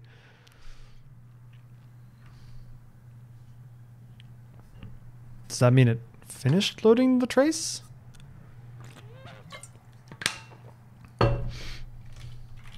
Do I have enough memory to do this? Is everything gonna fall apart? I think I'm okay. Well, it's loading. Wonder how long this will take to load. There is nice. Crocs does have a mechanism for reducing events that are shorter than a certain amount of time, which removes a lot of noise from this and would make the file significantly smaller. But we don't want to remove things. Trace loaded in 47 seconds. Nice. Reload the UI and click yes. Yes. All right, let's see what we get. Computing Android startup metric. That doesn't sound like what I want. I think I saw jank in there. Loading overview.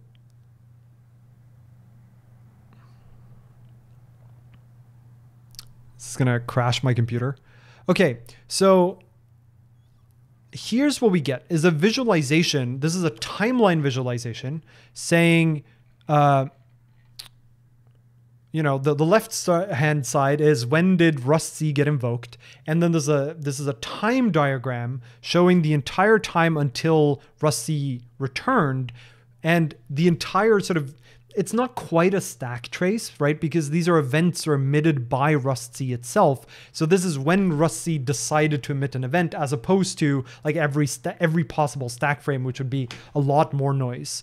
And you'll see at the top here, we have fairly nicely distinguished phases of generation, right? So first we have whatever's over here, configure and expand. Then we have analysis, which is type checking and borrow checking. Then we have generate crate metadata, which is, it looks like exporting symbols and things like monomorphization.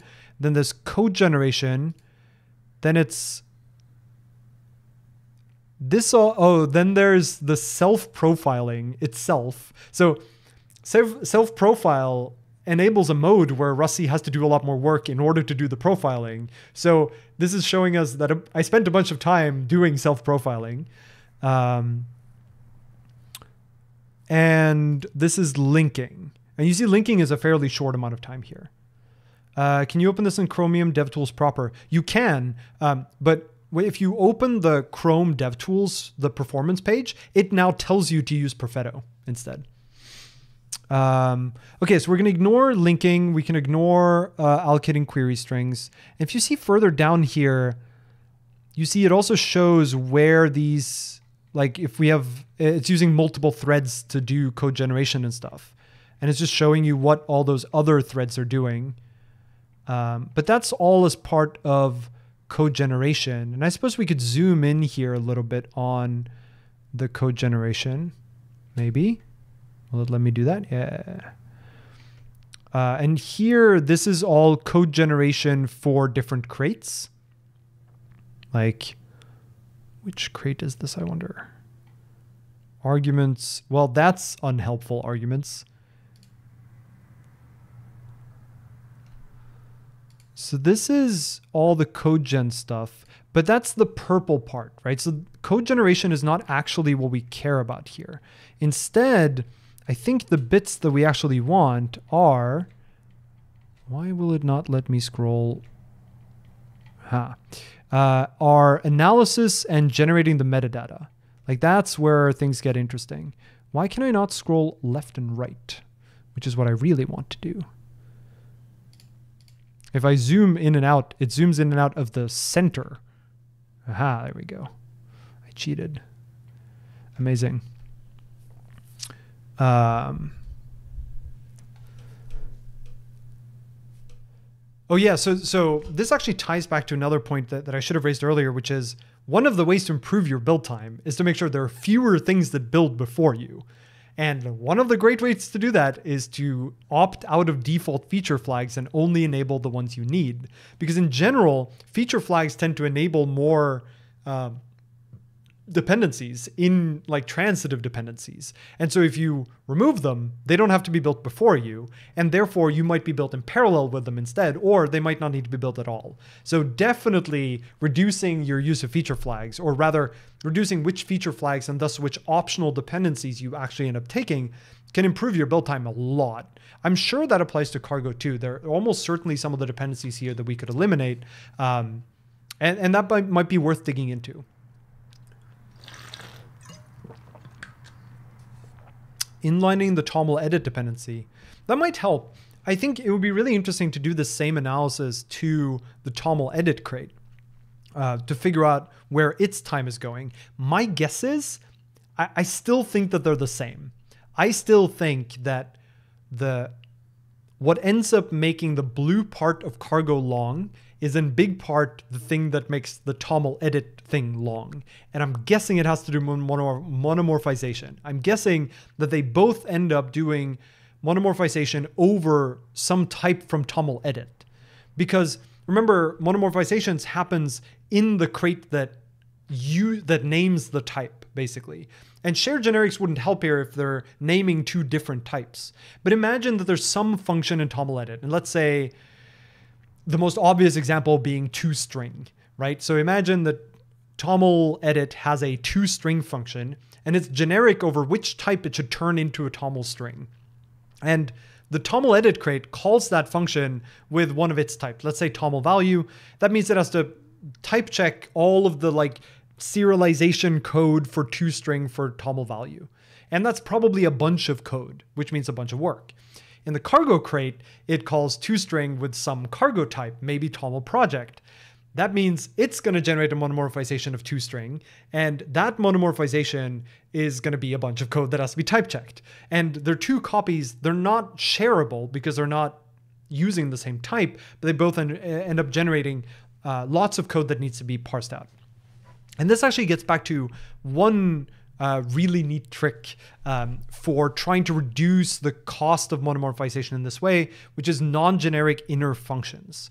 Let me see if I can find that inner functions.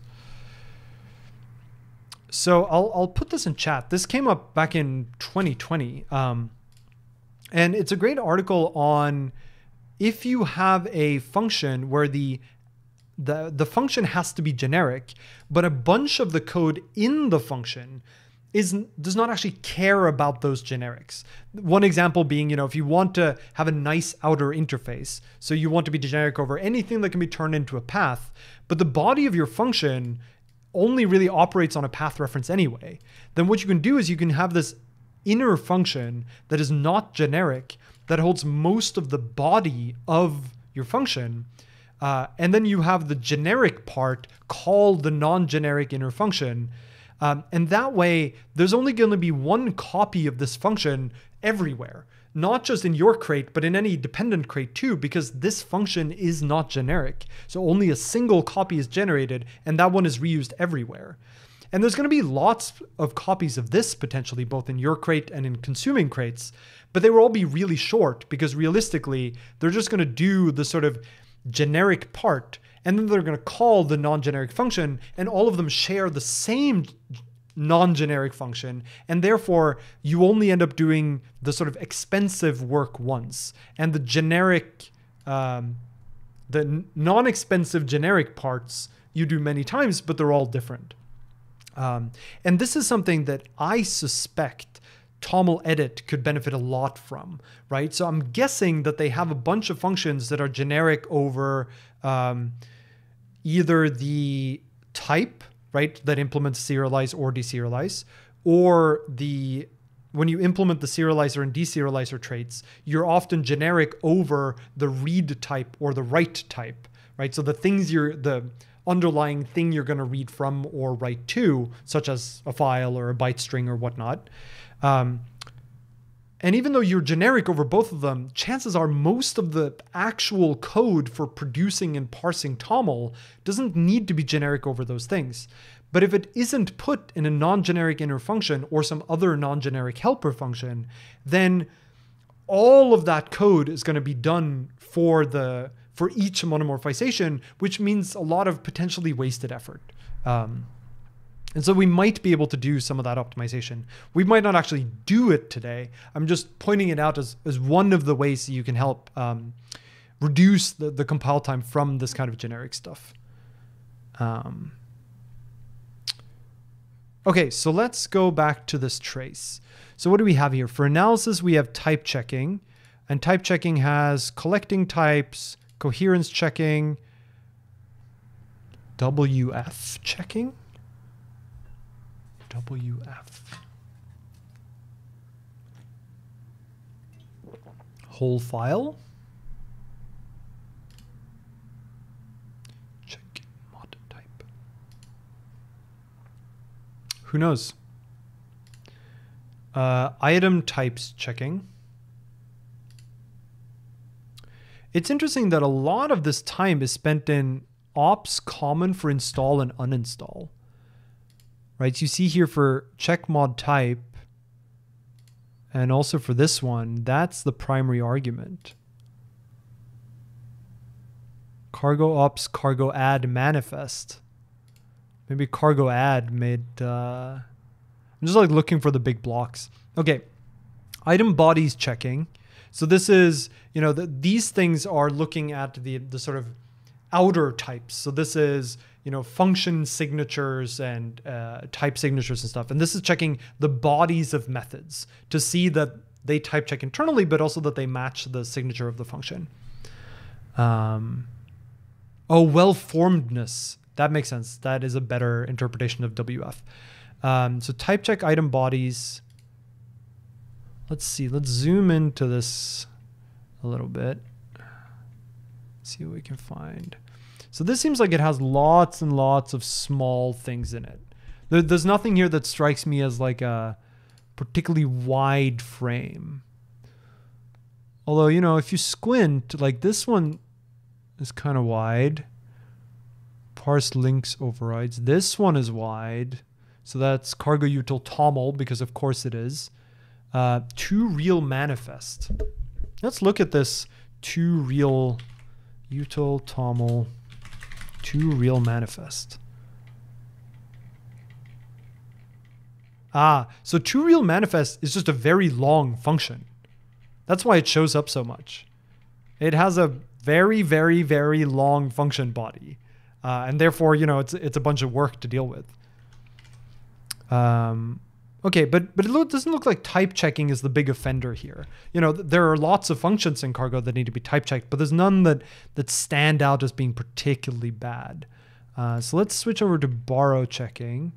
And again, this sort of ties back to, you know, how we talked about, you know, Cargo is a big project. So we expect there to be a bunch of work. What we're looking for is particular offenders that we think we could improve on.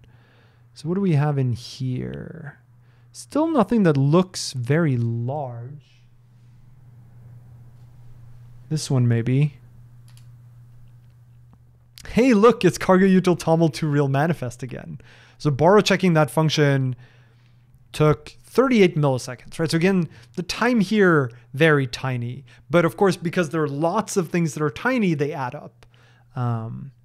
What's also interesting is this appears to all be single-threaded. You know, the code generation is multi-threaded, but the analysis and generating the metadata all appears to be happening on one thread.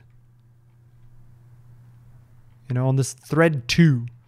The other threads look to just do codegen and LVM. So certainly one way to optimize this would be trying to make that happen in parallel.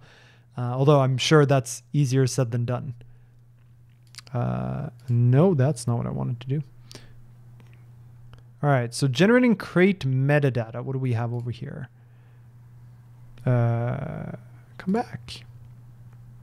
Optimized mirror. Optimized mirror. These all, again, look like, you know, a small amount of work for every item. Nothing that pops out very much. Exported symbols, collect and partition monomorphized items, monomorphization collector, graph walk. What do we have? Do we have anything here that looks very large?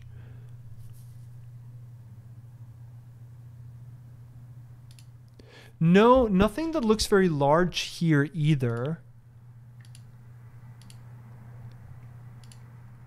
Although what I wish I could do here is look for things that are kind of similar. Right? Like, well, even that wouldn't really, that one looks large. What do we got over here? What is this big one?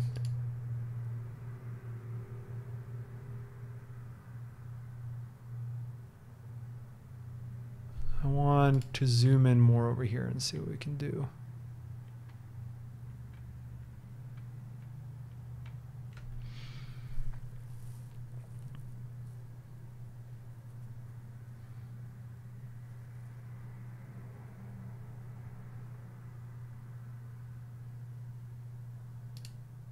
Yeah, it doesn't seem like there are any that really strike out. But one of the things that's challenging here, right, is that the arguments here are all generic. And so there's no distinction between types that are the same except for an inner type. Right? So an example here would be deserialize. Right? So every implementation of deserialize might be small, but it might be that the deserialize for any particular thing, or rather that collectively deserialize is the biggest offender. But this wouldn't tell us that, because we can't at a glance tell, you know, this range of tiny dots are all related to deserialization. I do wonder what the color coding here is, though. It doesn't look like it's related to the arguments. What would be nice, actually, is if the colors were like a hash of each prefix of the type or something. What's that thing over there? Hash map new. Okay, that one's pretty large. But nothing that really stands out. What about over here in partitioning?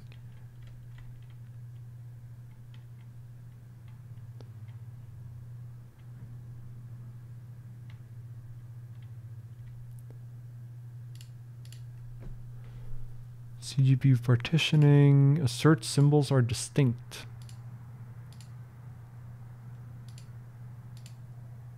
I wonder why that takes so long. Interesting. So here's also where I mentioned earlier that the tools here aren't great. You know, as you see, some of the information is here. In fact, potentially most of the information is here. The problem is it's hard to generalize from this. And you'll notice that the reason why we get all these tiny slivers here is because these are many calls to the same thing, but with different arguments. And if we hadn't included the Zself-profile flag that says include arguments, what we would get is bigger boxes, but we wouldn't really know what the boxes were. We can try it. In fact, I think that's what the colors here are, is if we go back to the collector, for example. No, that's not what I want. I think the colors here is the function.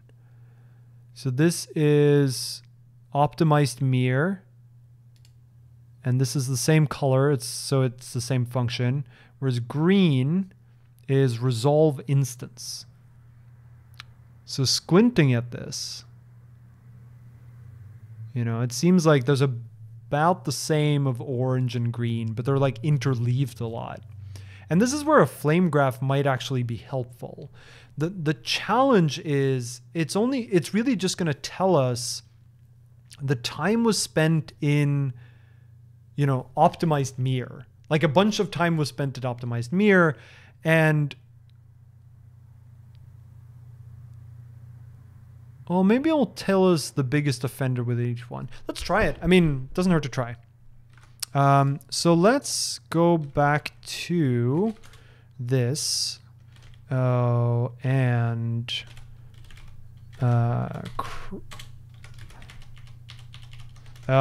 this is one thing that really makes me sad about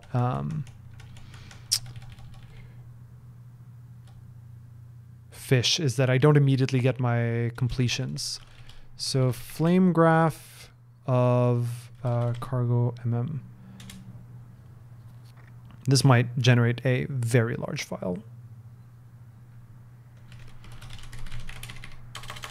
Graph help.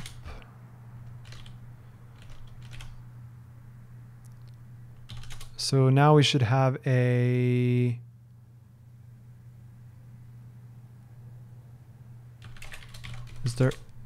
rustc.svg. Let's see how big that file is. rustc.svg. Well, that's not very helpful. Thanks. That's great. Thank you.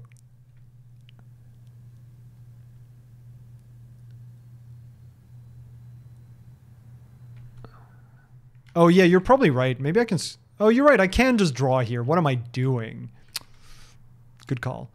This file clearly removes all the information that we care about. So let's try to bring some of that back if we can. We might not be able to, which is sad.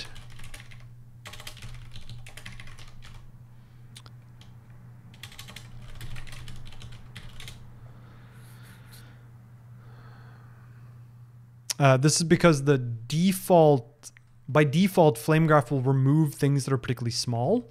So a lot of the smaller frames here end up going away. Although I guess what I really want to do is go over here to generate cargo metadata. But you see some of these end up being so small that we don't really get much to go on. Like for optimized mirror, you know, it just tells us that's where time was spent. Same with here, you know, this ends up being a non-time view of this one. So, you know, here where, let's take monomorphization collector graph walk. If we go over here, it will tell us. So what was hard to tell here was like how much is green versus how much is orange. And here it'll tell us, you spent this much time in optimize mirror, you spent this much time in resolve instance, but that doesn't really help us, right? Mirror drops elaborated. It does tell us, which subcalls, but it doesn't tell us which items. And part of the reason for that is each item is so small that you wouldn't easily figure out what the top level. There's no obvious contender here because every instantiation of every type is considered different. So I think realistically what this is telling us is we would want some kind of like pass that we could do on the file that sort of turns types back into their generic form. Like we might have, deserialize of standard IO file and deserialize of vec-u8, and I want to turn them into deserialize of R so that they're combined in the output. And that way I should be more easily able to look at, okay, what are the general problem areas? Because this is relatively unhelpful. And unfortunately, there's also no easy way to do the sort of reverse graph, which is almost what we want here, which is show me what is the slowest type.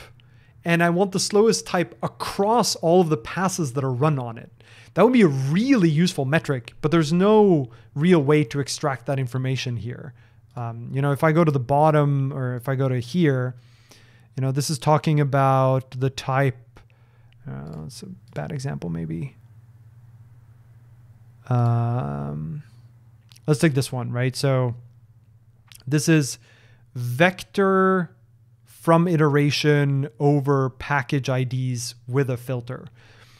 I want that type, tell me about the time spent across all passes on that type, because that should show which type is taking up collectively the most amount of time across all passes. Yeah, so I think what you'd want here is like, you want to produce all the same data with all the arguments and then have a post-processing step that sort of reduces or combines types that are sort of similar or very similar, or things that you don't care about, like closures maybe, and just removes those types so that those strings compare the same, then collapse them, and then emit the flame graph or this thing. And what you should get is larger chunks where each chunk sort of, is lossy. It combines information from multiple actual concrete types, but it might be able to direct you more in terms of, which type, which monomorphization should I be looking at? Yeah, so arguably one thing you could look at here, right, is go back to the old symbol mangling scheme, because that one was lossy. It wouldn't include all of the information necessary to reconstruct a type. And so that actually means it does some of that work for you, but in a relatively unpredictable way. And so it's a little unfortunate because I don't know that we're going to get a lot further looking at just this data. And it's sad because that is sort of the extent of the tooling that we have today. There's not a lot more we can really do here to try to grab more data out of this. I wonder if there's a metrics. Well, this is unhelpful. Oh, I guess this is very like Android focused. Query with SQL. That's weird.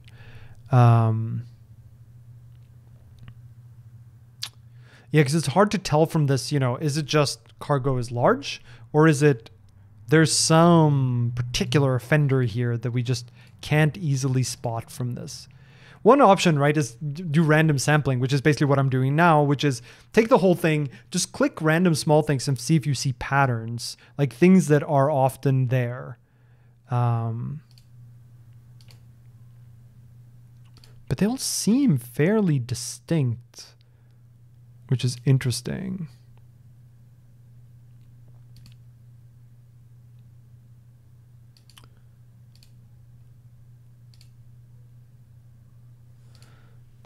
Crate dependency.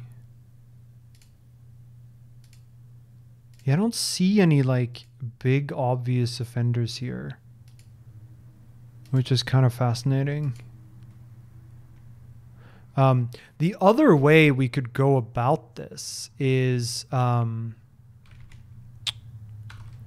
we could stop this one and we could do cargo rustc lib verbose, and then we could take this command and we could do perf record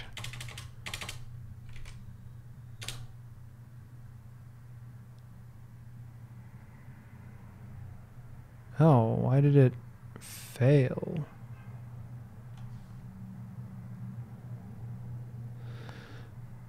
What is it trying to tell me?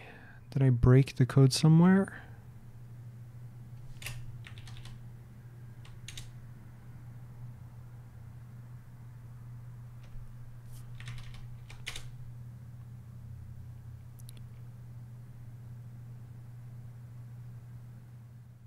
Oh, it's expecting to get something from the build script.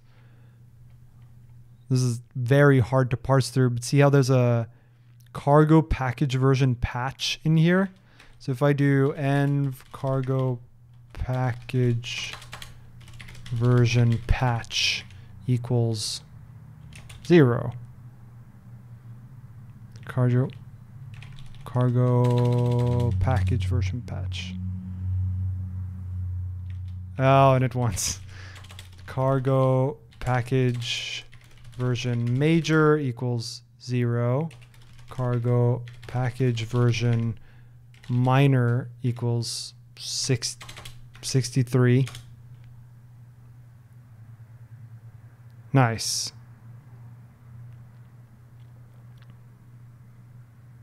Let's see what we get here. So what we get out of that is a perf data file. And then what I can do is perf script and let's see what happens.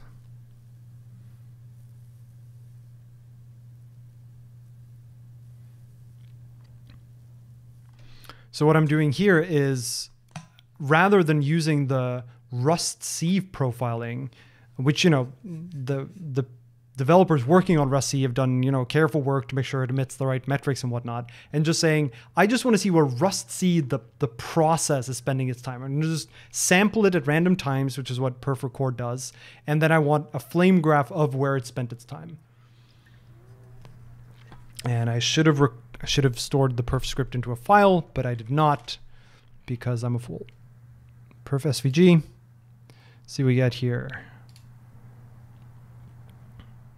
Right, so this is much noisier, right? Because it's not this neat, you know, these are the metrics that we collected.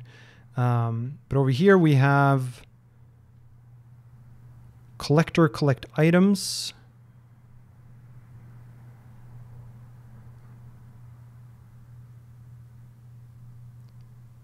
So what's over here? rustc interface passes analysis.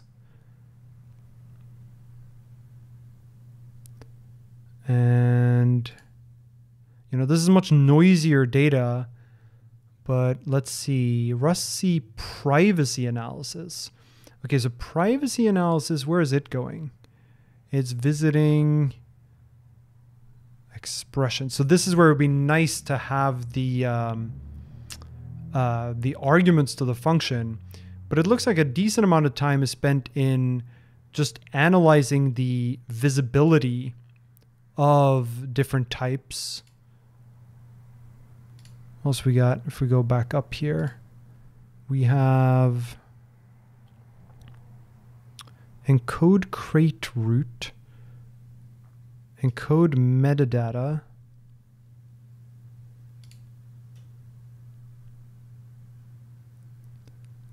monomorphization. So this is more useful if we wanted to optimize rustc itself. If we wanted to say, okay, I want the, you know, encode metadata implementation function to be faster? Where is it spending its time across all possible types? You know, it's like spending a bunch of its time in whatever this closure is. So maybe we could like tweak that ever so slightly, and that would have a huge impact maybe.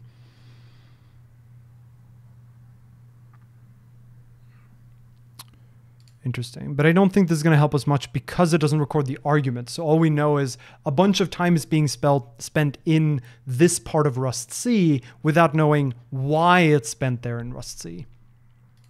But so you sort of see my original point here, which is all of these metrics are kind of noisy, kind of hard to know what to act on.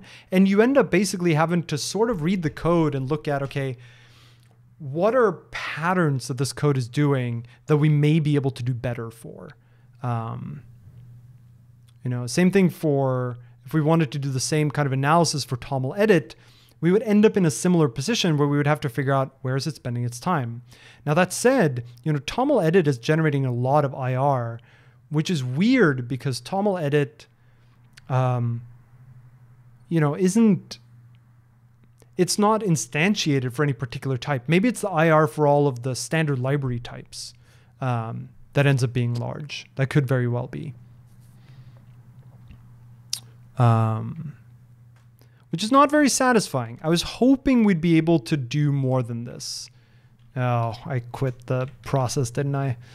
That's too bad. I was hoping we'd been able to actually cut, I mean, we did cut it a little bit, right? So we did discover that the deserialized implementation for these types does generate a lot of IR, and it might be that rather than deriving deserialized for these very large types, maybe we can write more efficient manual deserialization for them, or maybe this is an indication that in serde derive, which is the thing that generates that code, maybe serde derive could be made to generate code that is basically generates less IR in and of itself, and that would be a benefit for anything that derives serialize and deserialize. I also think it would probably be worthwhile to do the same kind of analysis for toml edit. It could very well be that it too uses serde derive. In fact, we should be able to see that here. In fact, it uses, yeah, serde needs serde derive. I'm guessing the toml edit is the place to focus this attention. And in particular, I'm guessing the toml edit could be made to have non-generic inner functions that eliminated some of this duplication across the different monomorphizations, which would then lead to improvements to cargo. It would lead to improvements to toml edit itself.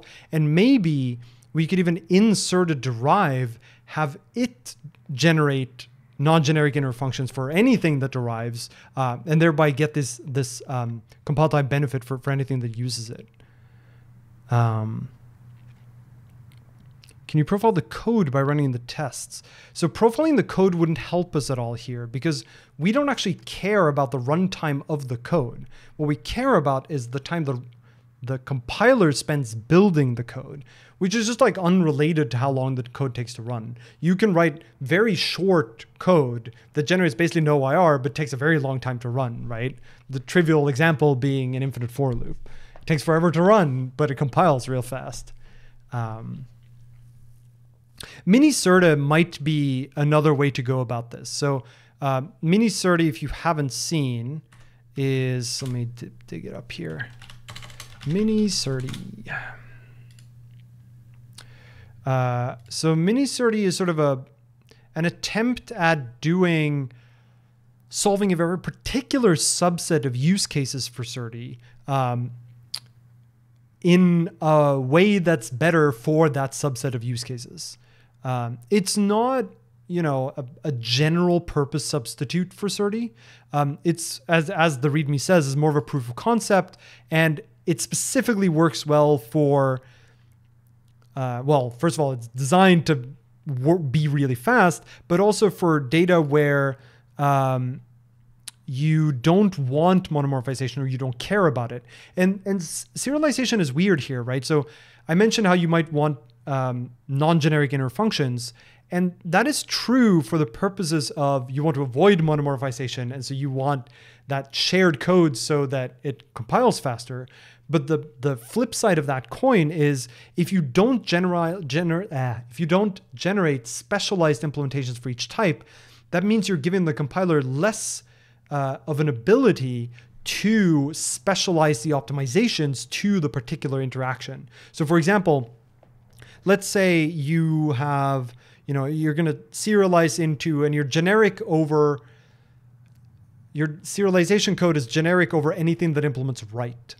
Well, writing to a file and writing to a vector of U8s are very different. It might totally be that you can generate much more efficient code for when you know you're serializing into a vec U8. But if you have a non-generic inner function that just like always serializes in the same way to like an intermediate buffer or something, you would lose out on some of those optimizations, or conversely, you would end up always having to serialize into a vec U8, even if the goal is to serialize into a file, because you're trying to keep it non-generic where you can. And so as you see, there are a bunch of caveats basically for cases where you would want to use miniserde, or rather where you would not want to use it. So for example, it's only really built for one format, which is JSON.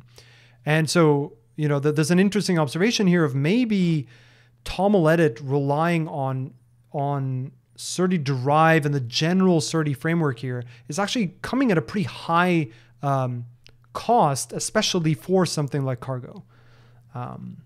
That isn't to say, nanoserde is the solution here necessarily, but more that looking at a graph like this and looking at where it seems to be spending a bunch of its time, that this might be a pretty ripe area for optimization. And crucially, it might have a serious impact on the build time of cargo itself. I want to talk about one more thing at the end here. I know we didn't get to actually make cargo that much faster, but the goal here was more so than the journey than the destination, right? To give you some idea of what tools you have available and what tools you don't have available, and the kind of techniques that you can use. So one more thing I wanted to talk about is, I did not open a tab for this apparently, is what. And what is not necessarily something you want to use, but it's an interesting idea to be aware of. So the observation with what is that procedural macros are really powerful, right? So procedural macros, to do a very, very quick recap, is Rust programs that take Rust source code as input and produce Rust source code as output. They're basically fancy versions of macros. They get to be much more powerful in what they get to do. The challenge with procedural macros is in part that anyone who wants to use a procedural macro, you have to compile the procedural macro and then run it and then compile the output, which means that if we look at this this sort of step diagram of build, serde derive basically produces a program that parses Rust programs, which means that it has to be built to completion. The final binary has to be linked, and it has to be done before you can even start looking at the source code of these downstream things. You can almost think of it as it sort of ends up being almost like a build script that has to run. And what is trying to do is to, rather than compile the procedural macro in any consumer of that crate, you compile it when the procedural macro crate is built. And then you stick basically the compiled output, the compiled program, into the crate. Right? So the idea being that here, basically when we build serde derive, we build the procedural macro as a binary, and then any consumer of it doesn't need to... I'm trying to find the right way to frame this explanation. Actually, let's see if the what readme has a better way of phrasing this than I do.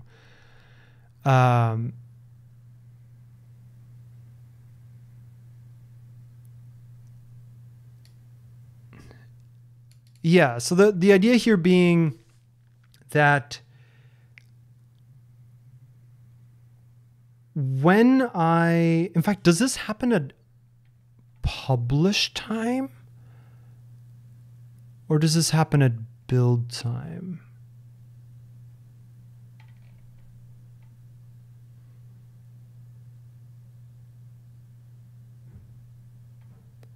We save all downstream users of the macro from having to compile the macro logic or its dependencies themselves. Right, so I think the idea of what is that you actually do this compilation when you publish your crate. You compile all of the dependencies, you compile the program, the actual macro, you compile it to a WebAssembly binary. And the reason you compile it to WebAssembly is you can run WebAssembly on lots of different platforms without having to recompile it for each platform, right? So you compile it into WASM, and then what you actually publish is that compiled WASM code and a very tiny procedural macro that has basically no dependencies that just takes as input the source code, runs it through WASM, and then outputs the modified source code. And what that means is if you look at something like the build graph for cargo, you wouldn't need to build Zshare-derive, or rather the build of Zshare-derive is just a copy of the WebAssembly, and then running Zshare-derive would just run that WebAssembly. But you wouldn't need to compile any of Zshare-derive's dependencies because it wouldn't have any. It wouldn't have a dependency on something like a Rust source code parser like syn and quote. Instead, it would be a dependency-free crate whose only job is to run a WebAssembly binary. And that way, you're going to save a bunch of that compile time because you don't need to care about the bits that happened, that there were dependencies of producing the WebAssembly, because that happened on the developer's laptop when they published the crate instead. Does that distinction make sense? Now, what's nice about Watt is that you can opt into it for your procedural macro on behalf of all of your downstream users. The downside is that it's not a super well-supported use case. Like the tooling isn't really there for having a publish time dependency. This is not something that Cargo knows a lot about. And so it's a little clunky to get it up and running. It's a little clunky to be the publisher, but as a consumer, you don't really notice because all you're going to notice is that your procedural macros compile instantly and don't take dependencies. They might run a little slower, but they're going to compile much faster. And there's some questions like, okay, why is this safe? Why is this okay? The answer to that is partially that WebAssembly makes it safe, right? So when you run WebAssembly, you can sandbox it pretty easily. And so you just run the WebAssembly because all it gets is like a string as input and it produces a string as output. It doesn't need to have access to IO or anything like it. So you can completely isolate that procedural macro when it executes. And if you look at the README here, you can see the sort of instructions for how you go about it. And as you see here, the procedural macro that you write is really just going to include the bytes of the WASM file directly into itself. And the execution is run that WebAssembly, provided this string. So it's a really cool way to try to reduce the procedural macro side of things. And in terms of bringing this back to compile time for something like Cargo, the reason this would matter is you see here that Zshare can't be compiled, or rather, toml-edit can't be compiled until Zshare is compiled. Zshare can't be compiled until Zshare-derive is compiled. Compiling Zshare-derive takes 5 seconds. So if you cut that to nothing, then you've already shifted all of the Zshare stuff left by 5 seconds, or to the next max of some parallel dependency. But Zshare-derive itself couldn't start until syn was compiled. And syn can't be compiled until quote is compiled. And quote couldn't be compiled until proc macro 2 was compiled. And proc macro 2 couldn't be compiled until proc macro 2 build script was compiled. Which means that there's this whole dependency chain that we need to wait for before we can even build Zshare and before we can build toml-edit. And if all those dependencies were at publish time instead, those will all go away. Those lines will move all the way to the left. And so we save a bunch of this basically wait time that is enforced by having to build the procedural macros in the consumer. Of course, that doesn't mean that you end up saving, 5 seconds plus, 7 seconds plus a second or so. You don't end up saving actually all that time. You save some subset of it because, as we talked about, you still need to wait for all your other dependencies to build. So Serde has dependencies on other things that Serde derive. So you'd still be subject to their sort of waterfall build time. But you should be able to shift things left in general.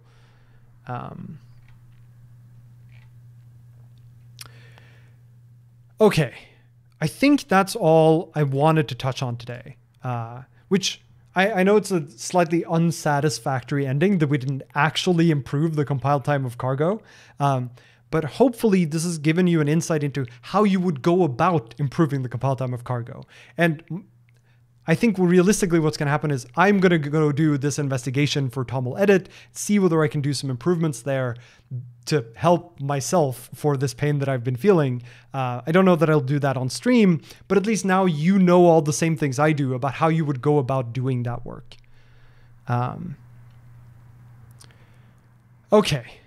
Are there any questions before we end? Like I've been talking for a long time about all this stuff, and I'm sure people have questions about how do I do this for myself?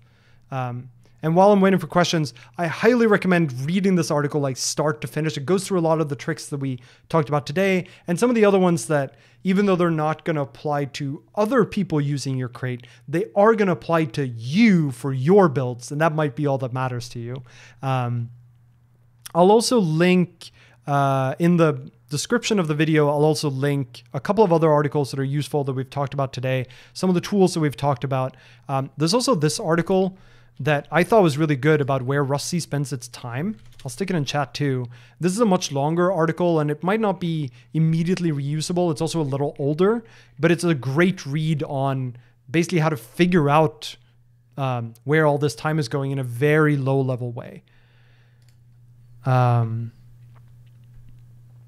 You should comment a PR if you end up doing something. Yeah, if I end up filing a PR that helps with this stuff, I'll make sure to tweet it out. I think many people are going to be interested in it.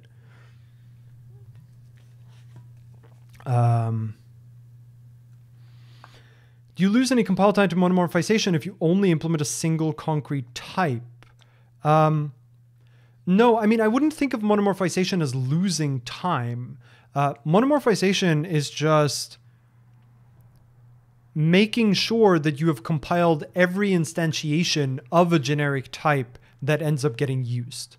So again, vec-u32 and vec-bool, monomorphization just means compile vec32 and vec-bool if they're both used. But if all you're using is vec-u32, it will only compile vec-u32. There isn't really an overhead to the act of monomorphization. Whether you have more than one or just one, it's just a matter of how many times over is that chunk of code going to be compiled. What do you think the story for build times in Rust will be like in 2 or 3 years? It's hard to say. I think, as given the graphs that we looked at today too, a big win is probably going to come from parallelizing some of these stages. But parallelizing them is really hard because there's a lot of information exchange that has to happen. And so it kind of has to be fairly tightly coupled. But hopefully some of that is possible to strip apart. And I think procedural macros, with an endeavor, something like Watt, it doesn't specifically have to be Watt, but sort of doing more work, publish time might be really nice and be a decent build time win. Incremental compilation is probably just going to keep getting better. LVM codegen gets better. There's also work on stuff like crane lift, which is basically a rewrite of a code generation engine that is tied much more closely to Rust, and is written in Rust. So hopefully it might be able to be more safely made concurrent, for example. And there's some hope that that's going to reduce code generation time. Things like moving to whether chalk, Polonius, like being able to externalize some of these things might allow them to be optimized separately, which tends to make optimization a little easier. I don't know that I see, amazing speed improvements coming out of nowhere. I think this is more of a gradual process of these things getting better over time. And there are some larger steps we could take, but they're also fairly complex. So I think it's going to look a little bit like a sort of more like a kind of log graph than it's going to be a step function, but there are going to be some steps in there. Now, I do think that, we might see some decent wins from some sub-steps, but there are not a lot of, magic beans here. Do you think this is a stream you would revisit if the kinds of tools you're describing were built, such as aggregating calls by their arguments? Quite possibly. I do think that stuff like this tends to take a fair amount of time. Like building analytics tooling for development is it's a bunch of work, and it's a bunch of work that is sort of ungratifying to do until you're done. Like sitting down and being like, I'm going to write a new analysis tool for visualizing, rustc build times is probably going to start out as a hobby project. And that means it's going to take a long time to get to something that's like useful for people to use. But that said, once those tools do come out, I would totally start using them. And that seems like a good opportunity to teach people about them. One thing I forgot to mention actually is one of the reasons Cargo is a particular offender for build times is because Cargo can't use Cargo workspaces. So you can't currently split Cargo into subcrates, which is one of the best techniques for improving build times. You can't do that with Cargo because Cargo is a submodule of Rust. So it's already a member of the Rust workspace. And so because you can't have nested workspaces in Rust, Cargo is required to not be a workspace in and of itself, which is a real shame because it means, that Cargo ends up being built as this giant blob and can't be broken up in a very meaningful sense. I do think that this is one of the reasons why the Cargo maintainers really want nested workspaces to be a feature, because they want to use it themselves. It just turns out it's fairly complicated to get all the like nooks and crannies and corner cases figured out. But if anyone's looking for like a Cargo project to pick up and are not afraid to get into a pretty deep process, like nested workspaces would be a huge win here. Is the release build time critical if the debug build time is fast? I think they sort of go hand in hand. Like the biggest difference for release builds is more in the code generation step. There are a couple more optimization phases, I think, in Mir as well, like in the middle representation. But a lot of it comes down to LVM doing a lot more work. So any improvements to rustc are probably going to be relatively independent. I do think it's important for release builds to be faster too, but I don't think it's as important as getting debug builds down. Do you think the compiler could be smarter and automatically implement inner functions? Could be. It could be that it already is kind of smart, but that it's sometimes complicated because, let's take the one that we looked at earlier with read to string that takes a path. Imagine you didn't have this inner function, and so you just wrote the function normally the way you would have, and you just stick path.asref like in here.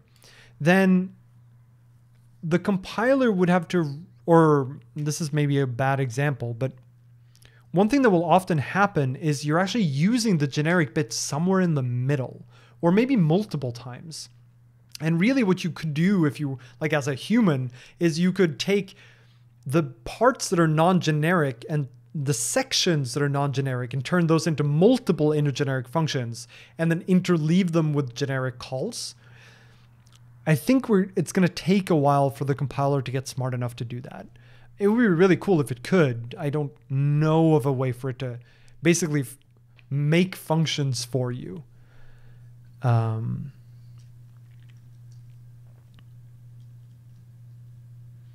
I put target dir on a RAM drive to avoid wear and tear, but the stream made me realize I should benchmark it to see if there are performance reasons to do it or if caching cancels it out.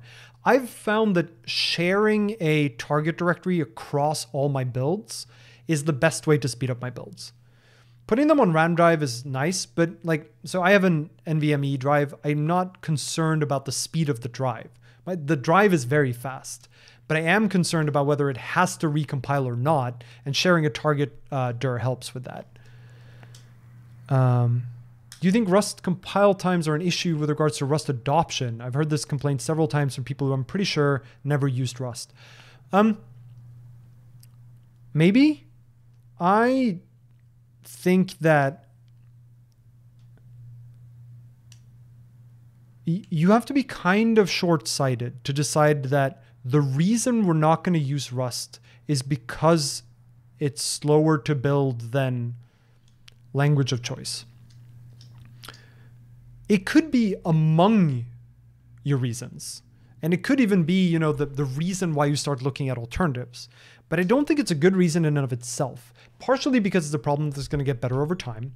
And partially because if you say that's the only reason, you're discounting the fact that there are other parts of Rust or other features of Rust that save developer time. And so you kind of need to take that into account. You need to offset that in your estimation of how much time is actually being spent. It might be more annoying for developers to see slow builds, even though they overall save time because they do less debugging or something like that, right? So there's a hard to measure developer frustration aspect to this. But I don't think slow build times in and of themselves are a worthwhile sole reason to not choose Rust. I don't know when Crane Lift is going to be officially used for debug builds. Yeah, going through your favorite crates or your most used crates, or even just the crates in your dependency graph that you take dependencies on, and looking for dependencies that can be made optional. And filing PRs with those projects saying, hey, I noticed you don't actually use this feature of this dependency. I got rid of it for you. Here's a PR. Can be really valuable, because that's one of the ways where we collectively as a community end up shortening that waterfall. What about build time for proc macros? I remember those being potentially pretty slow. So I think the reason why proc macros are often slow is more because they end up taking a dependency on syn, and syn itself is fairly involved. Which I don't know that we're going to get rid of syn anytime soon. Syn is great for all sorts of reasons. I think the solution is more going to come on something like publish side compilation of proc macros. Because that has some serious other benefits too, like being able to isolate proc macros, which is something that currently is a bit of an annoyance in Rust, or a problem in Rust, is that proc macros sort of get to do whatever they want.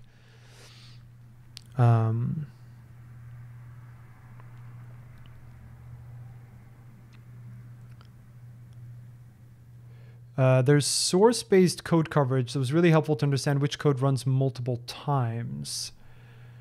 I don't know that source-based code coverage is going to help on rustc. Or rather, I don't know that it would tell me a lot more than what the perf output tells me, which is, which functions end up being called a lot. That would help me maybe improve, if I wanted to make a contribution to rustc to improve the efficiency of a given function, but it wouldn't tell me which parts of my code base, like the thing I'm pointing rustc at, how can I improve that so that rustc has to do less work?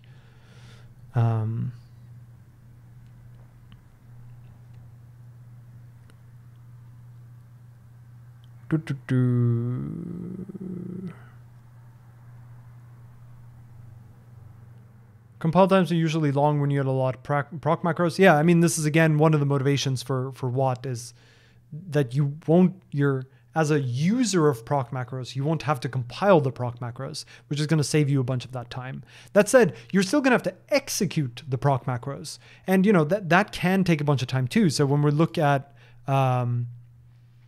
when we look at the build of cargo here, it could totally be that a bunch of this time is actually running the proc macros for, say, derive deserialize and derive serialize. That could be the case for toml-edit too, quite possibly. And it's a little sad that this doesn't highlight, time spent running proc macros, because that could be a significant contributor here. And Watt certainly doesn't help with that, right? If I build my proc macros on publish time, you're still going to have to run them because something has to expand that derive deserialize into the appropriate impl.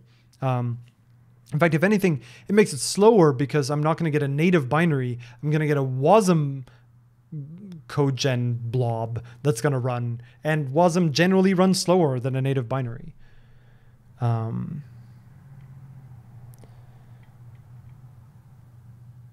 there benchmarks to compare build times between different programming languages? I haven't seen any. One of the reasons why it's difficult is because it's hard to get the same program if it's not trivial. And if it's trivial, it's not interesting. So it's tough to get a sort of apples to apples comparison here.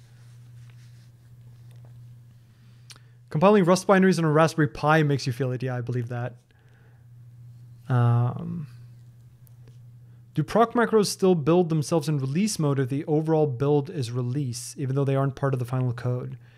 I believe proc macros will build themselves in release and release mode. I think there was a proposal to have proc macros always build in release, even in debug mode, because you only need to compile the proc macro once. So for incremental compilation, having the proc macro be a release build means that your incremental build is going to be faster because the proc macro will run faster. But I don't know where that actually landed.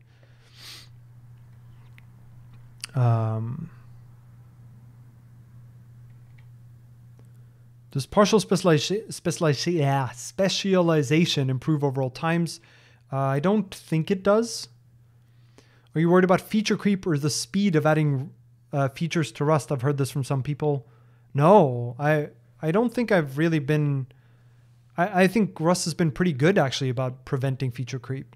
I don't even see us adding that many features. If anything, Rust has been adding features fairly conservatively. Now, that said, I do think sometimes there's a stabilization rush, which is a little different from scope creep, right? So if you look at something like generic associated types or async await, when you feel like you're getting really close, it's tempting to say, it's good enough, let's just get it out in the final stretch. And that can sometimes be a mistake, but I don't think it's like a general problem. In fact, I think the libs team, the compiler team, the API team have been really good about making sure that they really think things through and figure out that this is the right decision overall and the right balance, because sometimes you won't know about the problems until something gets widely used, and it won't get widely used until you stabilized it. So it's very easy with hindsight to say this was a bad decision or this was a good decision,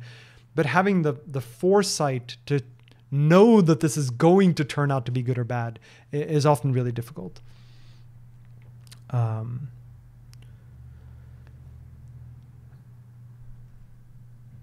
Let's see.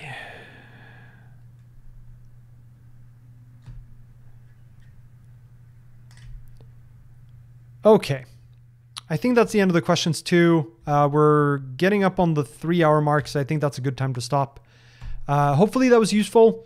Hopefully I see a bunch of PRs to all these projects now fixing up features for dependencies, making dependencies optional, removing dependencies, and maybe someone will even take on the work of trying to get toml-edit, for example, to either have fewer things that need proc macros to execute or have more efficient implementations of serialize to deserialize, or something else that I didn't even think of. That'd be really cool to see.